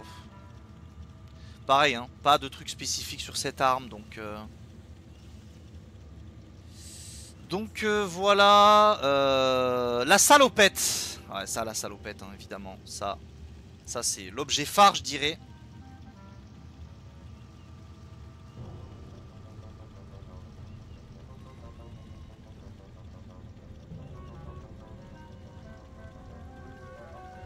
Je mets une étoile. Hop, à côté. Parce que c'est vraiment un des trucs qui est très recherché sur ce raid spécial. Enfin, sur ce donjon spécifiquement. J'arriverai jamais à dire donjon. Je dirais toujours raid. Hein. Oh, pas mal ça. Hyperion, ça se vend un peu, mais c'est pas très cher. C'est pas le glorieux. Hein. La vibrolame, ça se vend pas. J'en ai déjà droppé plein. Personne n'achète ça à 76 000. Vous voyez, la 2 enchères. Je peux vous dire que c'est des conneries. Pour l'avoir mise en vente une paire de fois, c'est vraiment pas le genre d'objet qui part. Gilet de maître. Pour le maître. On s'en fout. Encore le... Voilà, ok, tout le set du maître, évidemment. Master. Et j'ai pas trouvé les fameux gants. Donc ça, c'est bizarre. Hein. C'est bizarre. C'est des conneries, voyons.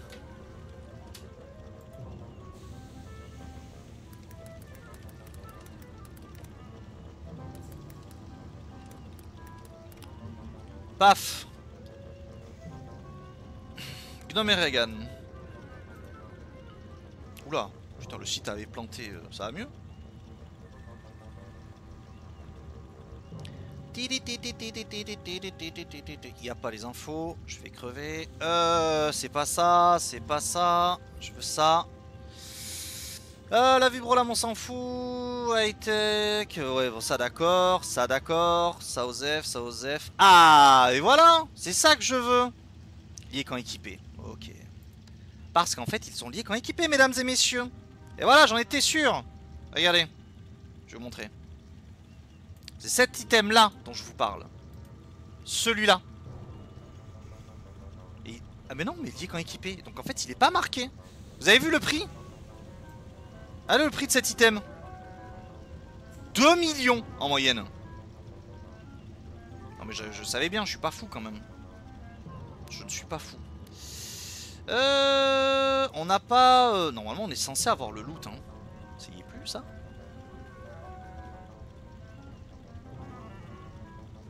Qu'est-ce que c'est que cette connerie? Quoi? Il est quand équipé.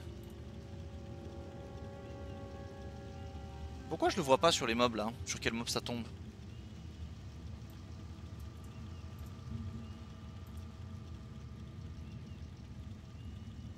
Ah, quand même. Droppé par. Voilà. 0,05%. Gnome Argan, Gnome Argan, Gnome Argan. Ok, vous voyez? Ça, c'est un loot unique. Ça va très bien, Laurent. Écoute, j'espère que tu vas bien, toi aussi. Hein. J'espère que tu vas bien. Donc, paf, paf, paf, paf, paf.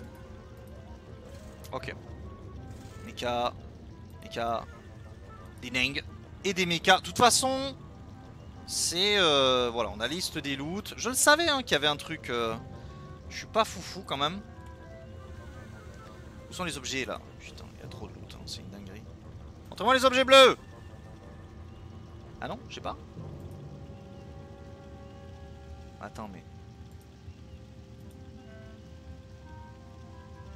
Pourquoi c'est dans la table de loot et je le vois pas là? Il a fumé de l'ail! Parce que c'est trop bas et du coup c'est pas affiché, c'est ça? Non. Non. No. No, no. No, no. D'accord, c'est même pas affiché. Ça le répertorie comme étant un loot possible. Oh, oh, oh! Alors ça,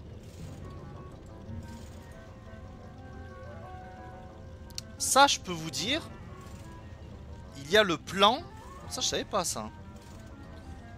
Mais attends, on est bien sûr. Ah non, mais il faut retail. Voilà pourquoi. Ok. Ah non, c'est Uldaman. Ça n'y est plus. Ok, ok, ok. Ok, la chemise en... Ok, elle est pas là. Mais attendez, ils m'ont mis quoi là? Ah mais voilà pourquoi, putain. Montre-moi ça. Ça existe plus sur retail? Putain, ça existe plus sur retail. Oh, sa race. Ah ouais.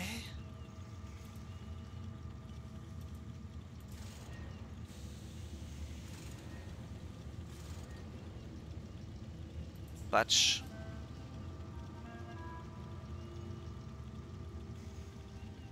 Ta-da-ta-da. Donc en fait c'est possible encore hein. C'est possible de le dropper mais il est pas affiché. Putain mais c'est une dinguerie ça. Salut Lolo. Je comprends pas trop ce truc là. C'est vraiment bizarre hein. C'est vraiment bizarre hein. En fait c'est que sur classique. Parce que j'ai cliqué sur classique. Parce que je suis trop con. Wed.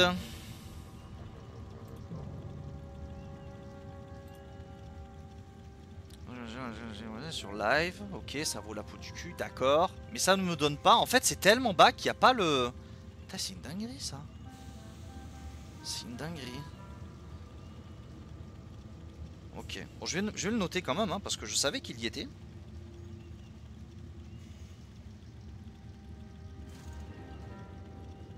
Je vais mettre l'étoile aussi. Hein. Je vais mettre gant chirurgien.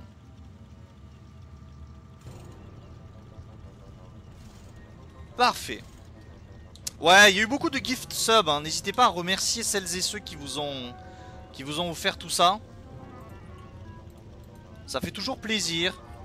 Même si c'est pas visé précisément. Des fois, ça l'est. Donc, n'hésitez pas à remercier les gens. Parce que ça fait, voilà, ça fait toujours plaisir.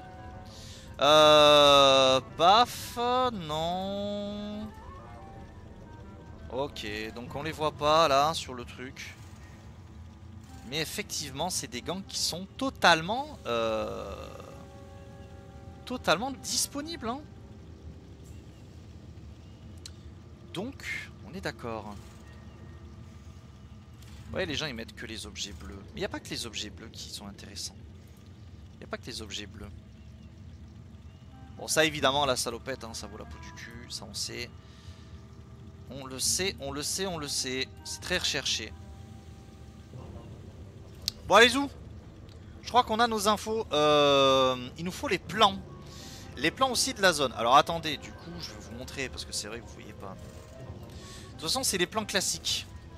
Donc, Gnome et Ragan, ça j'avais ça. Donc, si je fais. Alors, je dis Gnome et Ragan alors que c'est Gnome et Regan hein, à chaque fois. Mais bon, c'est pas grave. Je veux pas le classique, je veux la version moderne. Ça fait quoi de beau? En fait, ça prépare les prochains donjons en solo. Bon, le prochain donjon en solo qui va sortir, c'est pas celui-là. Mais les donjons et les raids en solo. Mais celui-ci, il a besoin de préparation. Parce que comme vous voyez, il y a beaucoup de choses à savoir. Et donc, je répertorie les loots et les trucs assez importants qu'il pourrait y avoir à l'intérieur. Après je dis ça, mais Uldaman, ça va être aussi un sacré taf en termes de préparation. Mais celui-là, j'y tiens. Uldaman, il y a beaucoup de belles choses que je veux montrer. Je connais déjà tout ce qu'il y a à l'intérieur. Et je veux le présenter. Ça fera l'occasion, comme ça je pourrai montrer la nouvelle version, à quoi elle va ressembler. Pour ce qui est des donjons. Pour ce qui est des raids, c'est vrai que Karazhan, c'est pas la nouvelle version. Mais il est trop bien. Donc voilà. On va faire ça. Donc on a le schéma disco, ouais, ok, les cartes d'accès on s'en fiche, tout ça donc. Osef. Ça c'est des loots qui tombent tranquillou. Rien ne m'intéresse, à part peut-être le boulon chargé. Ça peut être sympa pour l'avoir comme ça, mais. Petit fumant, donc ça j'avais marqué, des plans classiques. Généralement c'est les plans classiques 1G, je vais mettre entre parenthèses, c'est des trucs d'1G qui valent un peu de sous quand même. Et il y a des plans qui ne peuvent être droppés que si t'es ingénieur d'ailleurs, ici.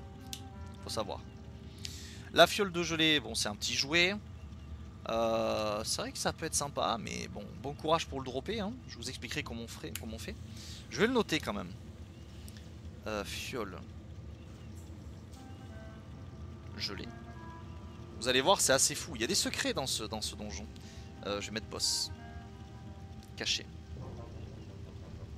Paf. Donc ça c'est bon. Tout ça, on s'en fout. Et ça m'a répertorié que ces trucs-là? Vous êtes sérieux?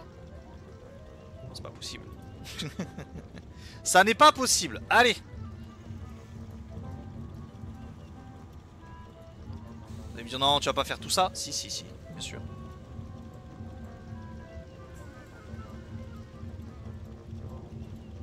Hop, hop, hop, hop, hop, hop, hop, hop, hop, hop, hop, hop, hop, hop, hop, hop, hop. Je sais plus où on en était, c'est pas grave.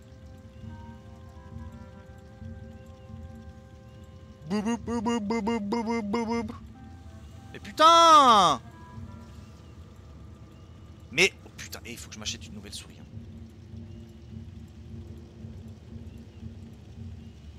Et voilà. Ok, bon. Toi, l'ambassadeur Sombrefer, on est bien en moderne. En termes de butin, sceptre diplomatique royal. Ouh, ça a l'air sympa ça. Je connais pas ça, tiens. C'est de la merde. Mais le nom est sympa. Ça se vend à combien? Ça se vend pas parce que c'est lié qu'en ramasser. Pourquoi pas. Tireur crache vert. Ouais, Joseph aussi. Bon, l'objet sali, je vous en parlerai. Et tout le reste, il n'y a rien d'intéressant. Ça marche. Ensuite, qu'est-ce qu'on a? Bon, ça c'est le boss aussi. Rien d'intéressant. Encore un autre boss. Rien d'intéressant. Ok. Bon, ça va être sur les trash mods, de toute façon, ce qui va nous intéresser, hein. Mais je revérifie quand même. Bon, lui, on le connaît, hein. Ouais, voilà, forcément, il y a tout le forge-guerre. Le cerclé, je m'en fiche. Le renégat, je m'en fiche. C'est pas des sets qui se vendent bien. Un but précis à tout ça, juste pour la collectionnite. Bah, en fait, ces vidéos auront pour but de montrer comment faire pour clean le donjon. Montrer quels seront les objets cachés à l'intérieur qui valent extrêmement cher pour les personnes qui souhaiteraient faire du pognon. Ou récupérer des apparences uniques. En fait, si tu veux, le but, ce que je veux faire avec les donjons en solo, ce que j'avais pas fait avant, comme par exemple aussi pour les raids en solo, c'est que en fait je montrais juste comment passer des boss. Et comment faire le donjon, comment faire le raid, comment y accéder, comment le nettoyer. Le truc c'est que je trouve, c'est un peu dommage, parce que je montre pas l'identité et les objets uniques qu'on pourrait récupérer dans ces endroits là. Là c'est ce que je vais faire pour le coup. C'est ce que je vais faire, je vais vraiment détailler les secrets qu'il y a à l'intérieur. Enfin détailler, ce sera pas très long non plus, je vais en parler en passant, vous voyez ce que je veux dire. Et aussi les objets. Donc, quelqu'un qui veut savoir comment on rentre dans le donjon, il le saura, il aura juste à voir le début de la vidéo. Quelqu'un qui veut savoir comment nettoyer le donjon, il le verra en voyant du coup la vidéo en entier. Et quelqu'un aussi qui voudrait savoir quels objets rares ou uniques sont à l'intérieur de ce donjon, il le saura aussi. Même principe aussi pour les petits secrets qui sont à l'intérieur. Donc ça sert pour plein de choses.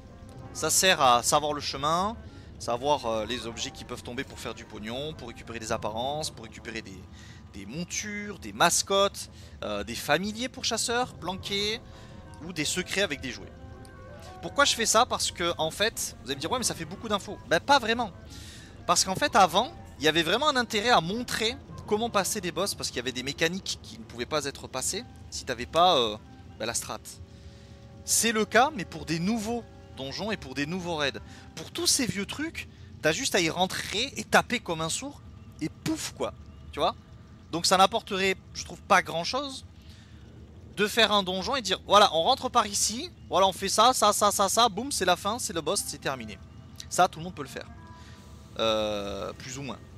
Donc, je veux rajouter un petit truc. Voilà, voilà. Donc c'est pour ça que je check vraiment les objets rares, voire uniques, qui sont quasiment impossibles à tomber. Vous voyez cette épée là, cette épée c'est 300 000 balles. 300 000, 400 000 PO. Ça tombe à 0,04%. Mais si on le sait pas, on peut passer. Ça c'est 1 million, 2 millions. C'est n'importe quoi. C'est colossal le prix de cet objet. Donc, voilà quoi. Et je pense que ça va être sympa parce que comme ça, il y a des gens qui vont se dire oh putain, je savais pas ça. Et peut-être ça va donner envie à des personnes de éventuellement de le farmer ou d'aller chercher un objet rare ou une monture, une mascotte, bref, un truc. Ou juste le terminer pour le terminer. Mais au moins il y aura l'information. Et des gens ne passeront pas à côté de trésors que réserve moult et moult donjons de l'époque, donjons et raids. Parce que certes on avance beaucoup, on arrive aux 20 ans. Maintenant bon bah voilà, on a... Ah, c'est marrant, il y a le sérum anti-venin, c'est marrant ça tient. Donc beaucoup de gens font les extensions qui viennent de sortir et c'est normal.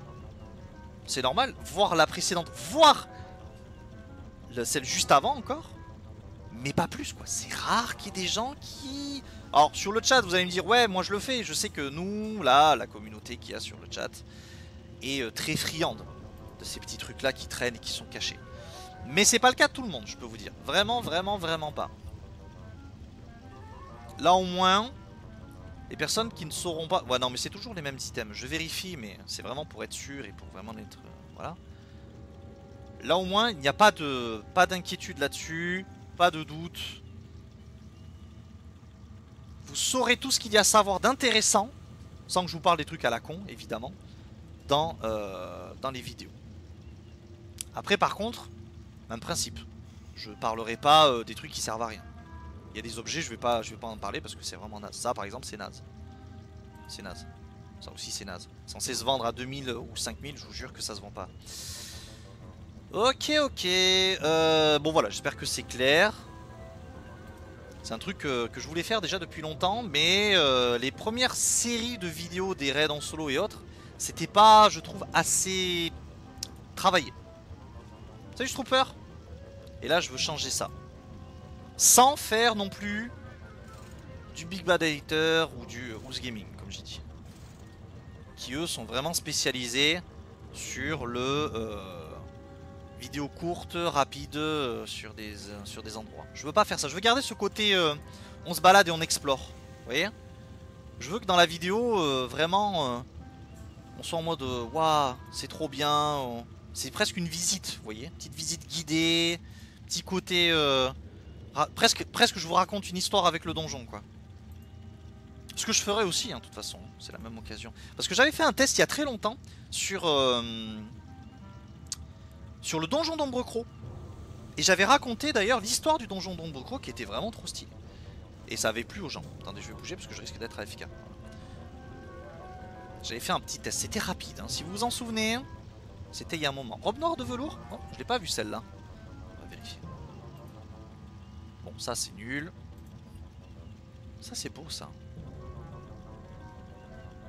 Elle n'était pas affichée celle-là, tiens. Parce qu'elle peut tomber dans plein d'endroits, vous voyez. Donc bon, est-ce que vraiment celle-là je la note? Pas vraiment. Il faut que ça reste quand même une identité vraiment précise du donjon, quoi. Là dedans, dans ce donjon, il y a vraiment des objets que vous ne trouverez nulle part ailleurs. Comme les missions, vous imaginez un peu? Gros noir. Ah, tout ça c'est ok. Ceinture de gardien, ok, peut-être à voir. L'anneau foudroyant. Le bouclier de Thorsen. C'est pour ça que je vérifie tout. Alors j'avais déjà des infos, hein. Mais je... Ouais, non, Croc Noir, non. Ça, c'est Osef. Ceinture de gardien. Pas sûr que... Ça se drop sur quoi? Maraudon, forcément. Gnome et Regan. Ok. 0,13. 69 loot sur 54 000 tentatives. Quasiment 55 000. C'est pas beaucoup, hein. C'est pas beaucoup. Mais ça fait pas partie de... Surtout que Gnome et Regan, vous voyez, 15 drops sur 510 000. C'est vraiment pas un truc... Ça, je vais pas en parler, vous voyez, par exemple. Personne va faire 500 000 kills avant de dropper ce plan. Faut pas déconner, les gens vont essayer de dropper ici. Dans la désolace, sur les sirènes. 17 drops sur 29 000, c'est quand même mieux, quoi. Typiquement, voilà, ça fait partie des objets que je trouve pas intéressants à mentionner. Je veux pas envoyer du rêve en racontant des conneries aussi. Ça c'est un problème de beaucoup de gens qui font des vidéos de gold making. Souvent vous avez des infos à la con, genre ça. Allez. Vous avez souvent des infos de merde. Du style instance. Voilà. Transmog. Voilà. Donc voilà, dans les salles de pierre, vous êtes censé pouvoir faire par heure, hein, attention. GPH, donc gold par heure, estimé 4 225 314 PO. Ça c'est de la merde. C'est des conneries. C'est des conneries. Vous faites pas cette somme. Et ça, il y en a plein malheureusement qui racontent de la merde sur des vidéos sur YouTube. Et je les ai regardés, hein. J'ai appris certains trucs des fois, mais en vrai voilà. Ils te postent des vidéos en disant voilà, on peut faire 20 000 PO par heure. Bon, au début ça reste raisonnable. La semaine d'après c'est 40 000, 50 000 par heure. Tu fais bon d'accord. Ensuite ça passe à 1 million. Tu fais wow, ok. Ensuite c'est 1 million, mais pas par heure. Par 20 minutes. Là tu fais d'accord. Ensuite c'est 10 millions en 30 secondes. T'es là mais vas-y, au bout d'un moment, dose un peu non. On est sur Dragon Ball ou ça se passe comment? T'as l'impression qu'il se transforme en Super Saiyan, puis Super Saiyan 2, puis le 3, puis le code Blue SSJ divin. T'es en mode hey, stop, oh, Kaioken x10. Bref, et ça c'est des conneries. Donc ça c'est les premières vidéos qui me saoulent quand je vois ça. Et la deuxième, c'est il te donne une vraie astuce qui marchait il y a 3 mois. Donc t'es en mode ouais c'est gentil mais maintenant ça marche plus. Donc bon, je suis pas fan de ces trucs là. Donc j'ai pas envie de mettre du bullshit. C'est pour ça qu'on fait bien gaffe et qu'on vérifie tout et que je parle pas des objets qui sont indroppables. D'accord? Les objets qui sont indroppables, ça sert à rien. Je vais pas faire ça. S'il y a un truc qui tombe à 0,000, vous voyez encore 94 sur 200 000, c'est un beau taux de drop en vrai. Sans deck c'est un beau taux de drop, hein. C'est pas si rare. De toute façon ça tombe que à Gnome et Regan. De toute façon le bidule si on regarde. Voilà, Gnome et Regan. Ça c'est typiquement l'objet phare de... C'est pour ça que j'ai mis une petite étoile. C'est typiquement l'objet phare du donjon. C'est un objet de dingus que vous ne trouverez nulle part ailleurs. Mais après le reste... Ouais, le reste, il y en a ils fument de l'ail, hein, je vous dis. Hein. Ça vous voyez 100 000 balles. Les gens achètent pas ça 100 000 balles. Hein. Même si c'est que sur Gnome et Regan, non. Il faut que ça reste quand même joli, qu'il y ait un petit truc sympathique, qu'il y ait quelque chose quoi. Donc voilà, et les trucs comme on a vu tout à l'heure, là l'autre à 0,000, de toute façon c'était marqué 0 carrément, un drop sur 500 000 mobs tués, je sais pas si vous vous rendez compte, hein. 500 000 mobs tués, c'est une dinguerie, hein. J'en parlerai pas, je vais pas dire ouais vous pouvez dropper ça, ah oui vous pouvez dropper mais à l'aide quoi tu vois, à l'aide c'est bon, hein. Ça sert à rien. 1 million c'est les bots, ouais, mais je vous jure que c'est pas des conneries, regardez si on tape. Gold making. Oh. Je vais dans les vidéos. Alors voyons. Voilà, 40 000 PO en 20 minutes. Bon, là encore ça va. C'est qui ça? Ouais, c'est Yuki Gold. Bah, c'est un parfait exemple. Désolé Yuki Gold, hein. J'ai rien contre toi, mon pauvre. Mais t'es typiquement le parfait exemple de comment ça se passe. Donc au début, Yuki Gold, vous voyez, on avait du 500 à 100 000 par heure, ok. Ensuite on passe à 1,4 million. Et quand on monte, quand on arrive dans les dernières vidéos, là c'est 150 000 PO en 20 minutes. 100 000 PO en 20 minutes. 2 millions. Vous voyez, non mais ça, je vous dis, toutes les astuces que vous avez là sont dépassées ou fausses. 10 millions en 4 heures. Je sais pas si vous vous rendez compte. C'est... Alors, je crache pas sur lui, hein. Attention. Vraiment pas. Mais c'est le cas de toutes les personnes qui mettent du gold making. À chaque fois, c'est... Vas-y. C'est l'exagération. Et en fait, ce qu'ils font, c'est qu'ils prennent juste le temps où ils récupèrent l'argent, où ils farment le truc en question, où ils arrivent à vendre. Mais bon, si je prends le moment où j'arrive à vendre des items, moi aussi. Et vous aussi, hein, vous faites des scores de connards. Hein. Par contre, si vous comptez tout le temps que vous avez passé à les mettre en vente sur des semaines avant que ça parte, ben, visiblement c'est pas la même. Parce que cet objet là, on va faire le, ça me permet de faire la petite parenthèse. Certes, cet objet il vaut très cher. Certes, là cette salopette elle vaut 1 million voire 2 millions même. Mais vous allez pas le vendre tout de suite. Hein. Les transmos, c'est très long avant de se vendre. Ça part pas en 2 secondes. Ça part pas du tout en 2 secondes. Donc certes, quand vous le vendrez, ce sera à la fête. Parce que oui, c'est des très beaux objets. Et c'est des objets qui valent très cher. Mais c'est pas des trucs qui partent tout de suite. Il vous faudra peut-être 1 mois, 2 mois pour le vendre. En fait. Donc et c'est pas gratuit, hein. Il faut aller sur des serveurs qui cherchent à avoir des transmos. Donc je conseille les serveurs RP généralement. Ou les serveurs très peuplés. Très peuplés. Pour ça. Bon, maintenant avec comment ça s'appelle, la banque de bataillon, c'est plus simple. Mais c'est pas... Ouais, j'ai l'objet, je le mets en vente, ça y est, boum, j'ai les sous, hein. Il faut chercher à le vendre. Parce qu'il faut trouver la personne qui lâche ces 2 millions pour récupérer un objet comme ça. Et je vous jure que c'est pas... On n'en croise pas tous les jours. Parce que les personnes qui ont beaucoup d'argent, bah en fait, qui vous dit qu'ils n'ont pas déjà acheté ces items là. Donc faut arriver à les refourguer. C'est gros comme une maison et le pire c'est que ça marche. Mais bien sûr, bien sûr. C'est un truc de dingue, hein. Voyons. Combien il fait de vues? Si on regarde les vidéos. Bon, on va regarder même les populaires, hein, au pire. Hein. Voilà, 42 000 vues. Ah non, ça va. Je veux pas dire, mais moi j'ai fait pareil. Bref. Non, mais vous voyez, 2 minutes, 10 000 vues, 8 000 vues, 9 700 vues. Bon, il a arrêté de faire des vidéos, et je sais pourquoi, parce que ça devenait n'importe quoi. 5 000, 8 000, 13 000, 11 000. C'est quand même beaucoup de vues, hein. Et il était tout récent, hein.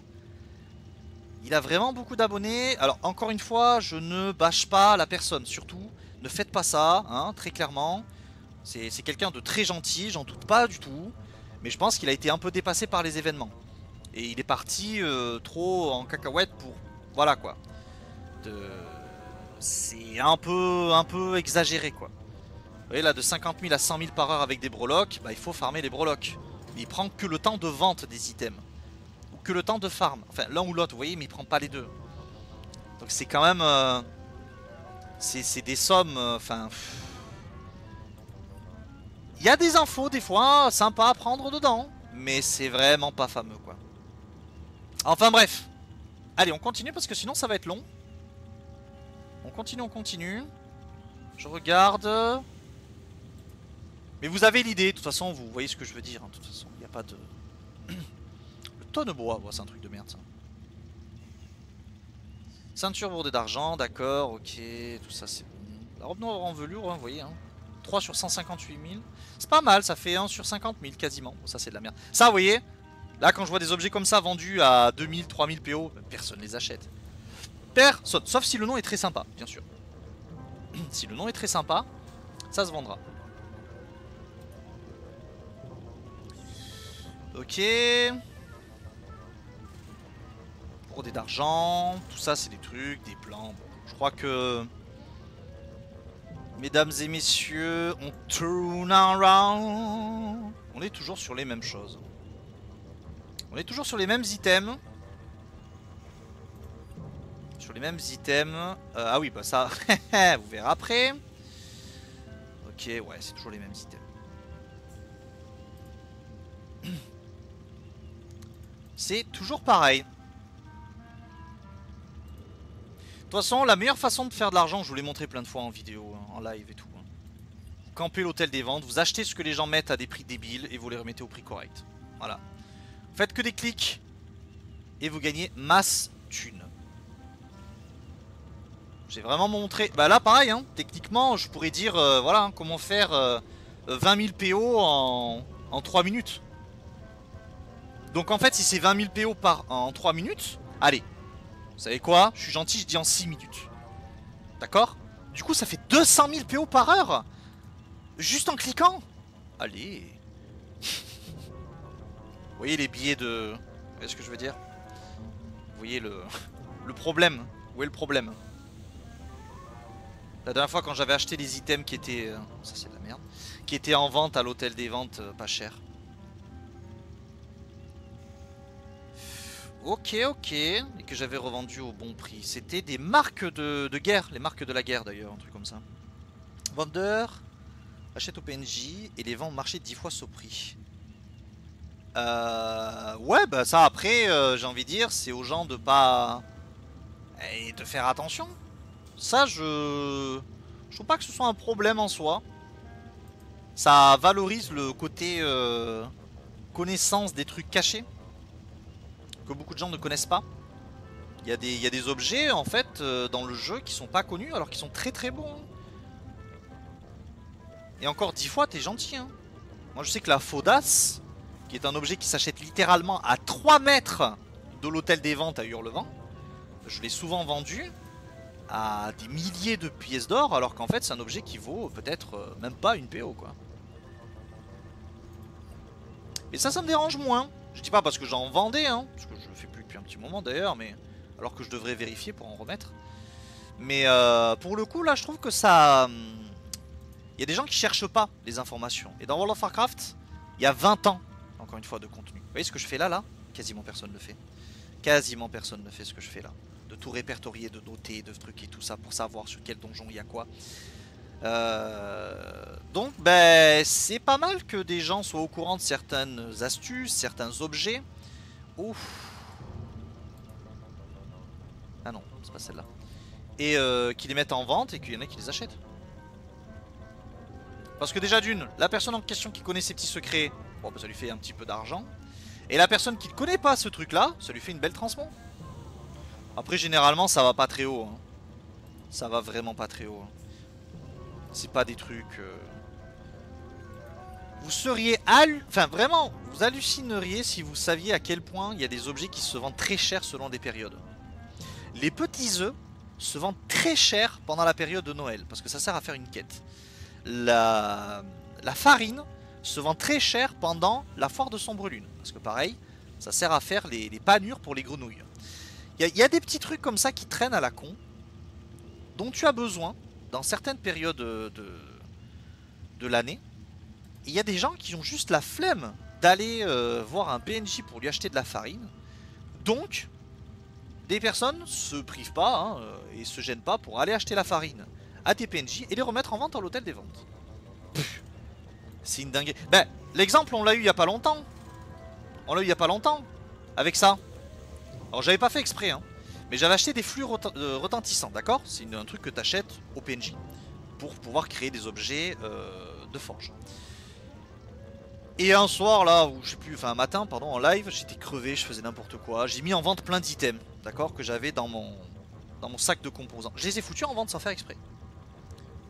Ben ça se vend beaucoup plus cher que le prix que tu as au PNJ et tout est parti. J'en me mais non. Si. Donc en vrai, bah des fois, voilà quoi. Des fois faut pas chercher hein. Bon après moi j'aime pas faire ça parce que je trouve que le gain est trop minime. Le gain vraiment, tu t'emmerdes quoi. Certes tu fais x4 sur l'objet mais... T'achètes des items qui s'achètent, allez, 20 centimes pour les revendre à 50. Ouais, vas-y, il faut que t'en vendes des millions, quoi, pour commencer à te faire un peu d'argent. Ça m'intéresse pas.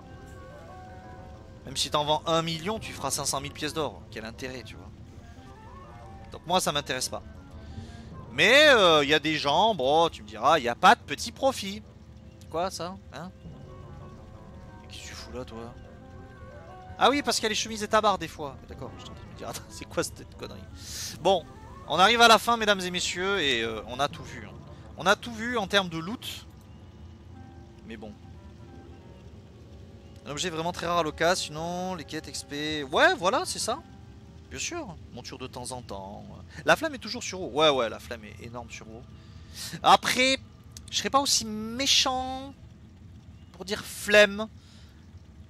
Je comprends quand même. Je vais pas non plus faire le connard. Je comprends quand même qu'il y ait des gens qui n'aient pas envie de se renseigner sur tout ça. Ça fait combien de temps là que je suis en train de chercher et que je suis en train de regarder tous ces trucs? Ça fait un bout de temps quand même, hein. Est-ce que vraiment t'as envie de check tous ces trucs là? Je sais pas, hein. Est-ce que t'as pas juste envie de rentrer dans ton donjon et t'amuser? Il y a plein, c'est le cas. Et je veux pas, je leur en veux pas parce que des donjons t'en as des... T'en as tellement dans le jeu. T'en as tellement. Quand on va faire ça sur tous les donjons et sur les raids là, je peux vous dire que ça va être quelque chose hein. Mais il faut, moi je trouve que c'est bien. Ce que je fais là comme travail, les gens n'auront pas à le faire. Et moi je trouve ça trop bien. Je trouve ça bien de condenser un donjon ou un raid en une vidéo. Je trouve ça très cool. Ça évite de se taper tout ça, quoi. Mais il faut le faire. Si tu veux savoir ce qu'il y a dans les trucs, il faut le faire. Même si tu le connais, le donjon ou le raid, il y a des objets que tu n'as jamais vus de ta vie à l'intérieur. Peut-être des montures ou des mascottes. Donc il faut se renseigner. Il faut chercher, il faut... Comme à l'époque, hein. Bon, ça me dérange pas parce que je l'ai beaucoup fait. Et je sais qu'il y en a plein dans le chat qui ont fait ça aussi. Le fameux papier avec des notes dessus. Ouais, il y en a plein qui l'ont fait. Plein. Mais c'était plus un truc qu'on faisait avant. Maintenant, bah, tu regardes une vidéo ou tu cliques sur un truc. Et tu l'as, quoi. Par contre, ça m'emmerde un peu parce que j'ai pas le nom en français des gants. Il n'est pas non plus visible sur l'add-on qui est censé répertorier les trucs. Donc ça me gonfle un peu. Mais bon. Je sais qu'il y a Atlas Loot aussi avant que des gens me le disent. Mais Atlas Loot c'est WoW. Donc voilà. Je préfère rester sur WoW. Je trouve ça plus facile de naviguer avec la souris sur WoW. J'ai l'habitude, hein, je suis tellement passé dessus que sur Atlas Loot, qui ne fait que reprendre les informations de WoW. Et WoW en plus, t'as des informations, tu peux switcher en français, tu peux switcher selon les versions, t'as beaucoup de trucs que tu n'as pas sur WoW.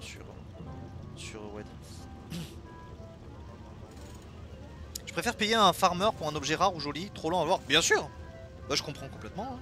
C'est pas méchant, facilité. Bien sûr, non, mais t'inquiète, j'avais compris quand même ton message, Zora, tu vois.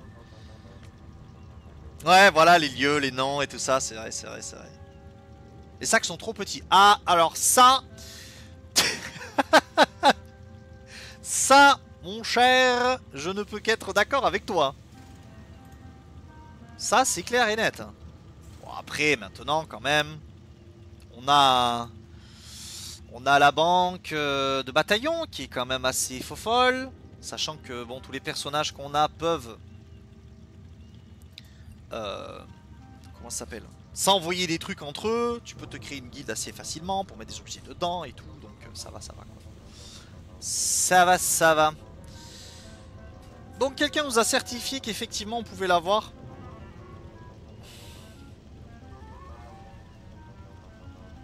Une vidéo qui confirme. Donc c'est très bien. C'est très bien. Ça c'est un objet, vous le droppez, c'est l'objet de tous les temps. Vous l'avez, c'est la teuf. Donc voyons la vidéo en question. Chut. La vidéo en question... la qualité par contre, please. Ah oui d'accord, c'est 480p forcément. Okay. Quel level il est? J'arrive même pas à voir, putain, c'est tellement dégueulasse. Attendez. Ok, bon, il est super content, c'est normal. Hein. J'arrive pas à voir en haut à gauche, je vois rien. Il met du combien? Bon, de toute façon, il one shot, hein. Donc c'est tranquille. 140 000. Bam! Vous voyez, il le drop là. Donc ça. Ok. Donc on a une preuve en live sur une vidéo qu'il a bel et bien droppé. Donc ouais, 2 millions et quelques, hein, forcément. C'est logique. Ok. Bon, très bien. Super. Et j'ai pas le nom en français de ce truc là, malheureusement. Ressandra.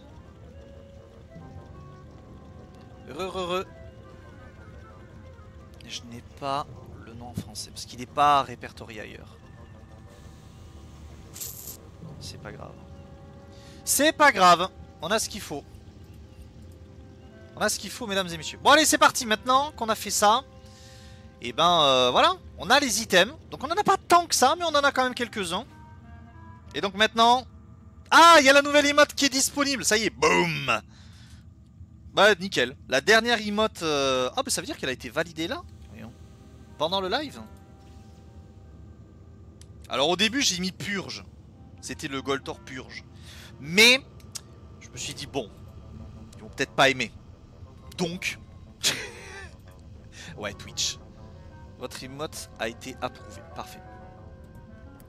Donc je l'ai appelé boom. Mais en fait c'était par rapport à Fallout et les moments où je dérouille un peu les mobs. Donc ça peut être récupéré comme tel. Nickel. Salut la douce patate. C'est Dark Rider. Ok. Mais t'as plus ton autre compte. Mais c'est pas grave. Hello du coup. Dark Raider. Bonjour madame. Ça va? Douce patate, c'est joli, hein, en vrai. De quoi? La douce patate? Ah ouais d'accord, Fafa elle vient d'arriver là, la tête dans le fion, elle me dit hop, pile j'arrive, tu dis bonjour la douce patate, elle a pris pour elle. Tu n'es pas une patate, tu es une purée. Je vais pas t'appeler la...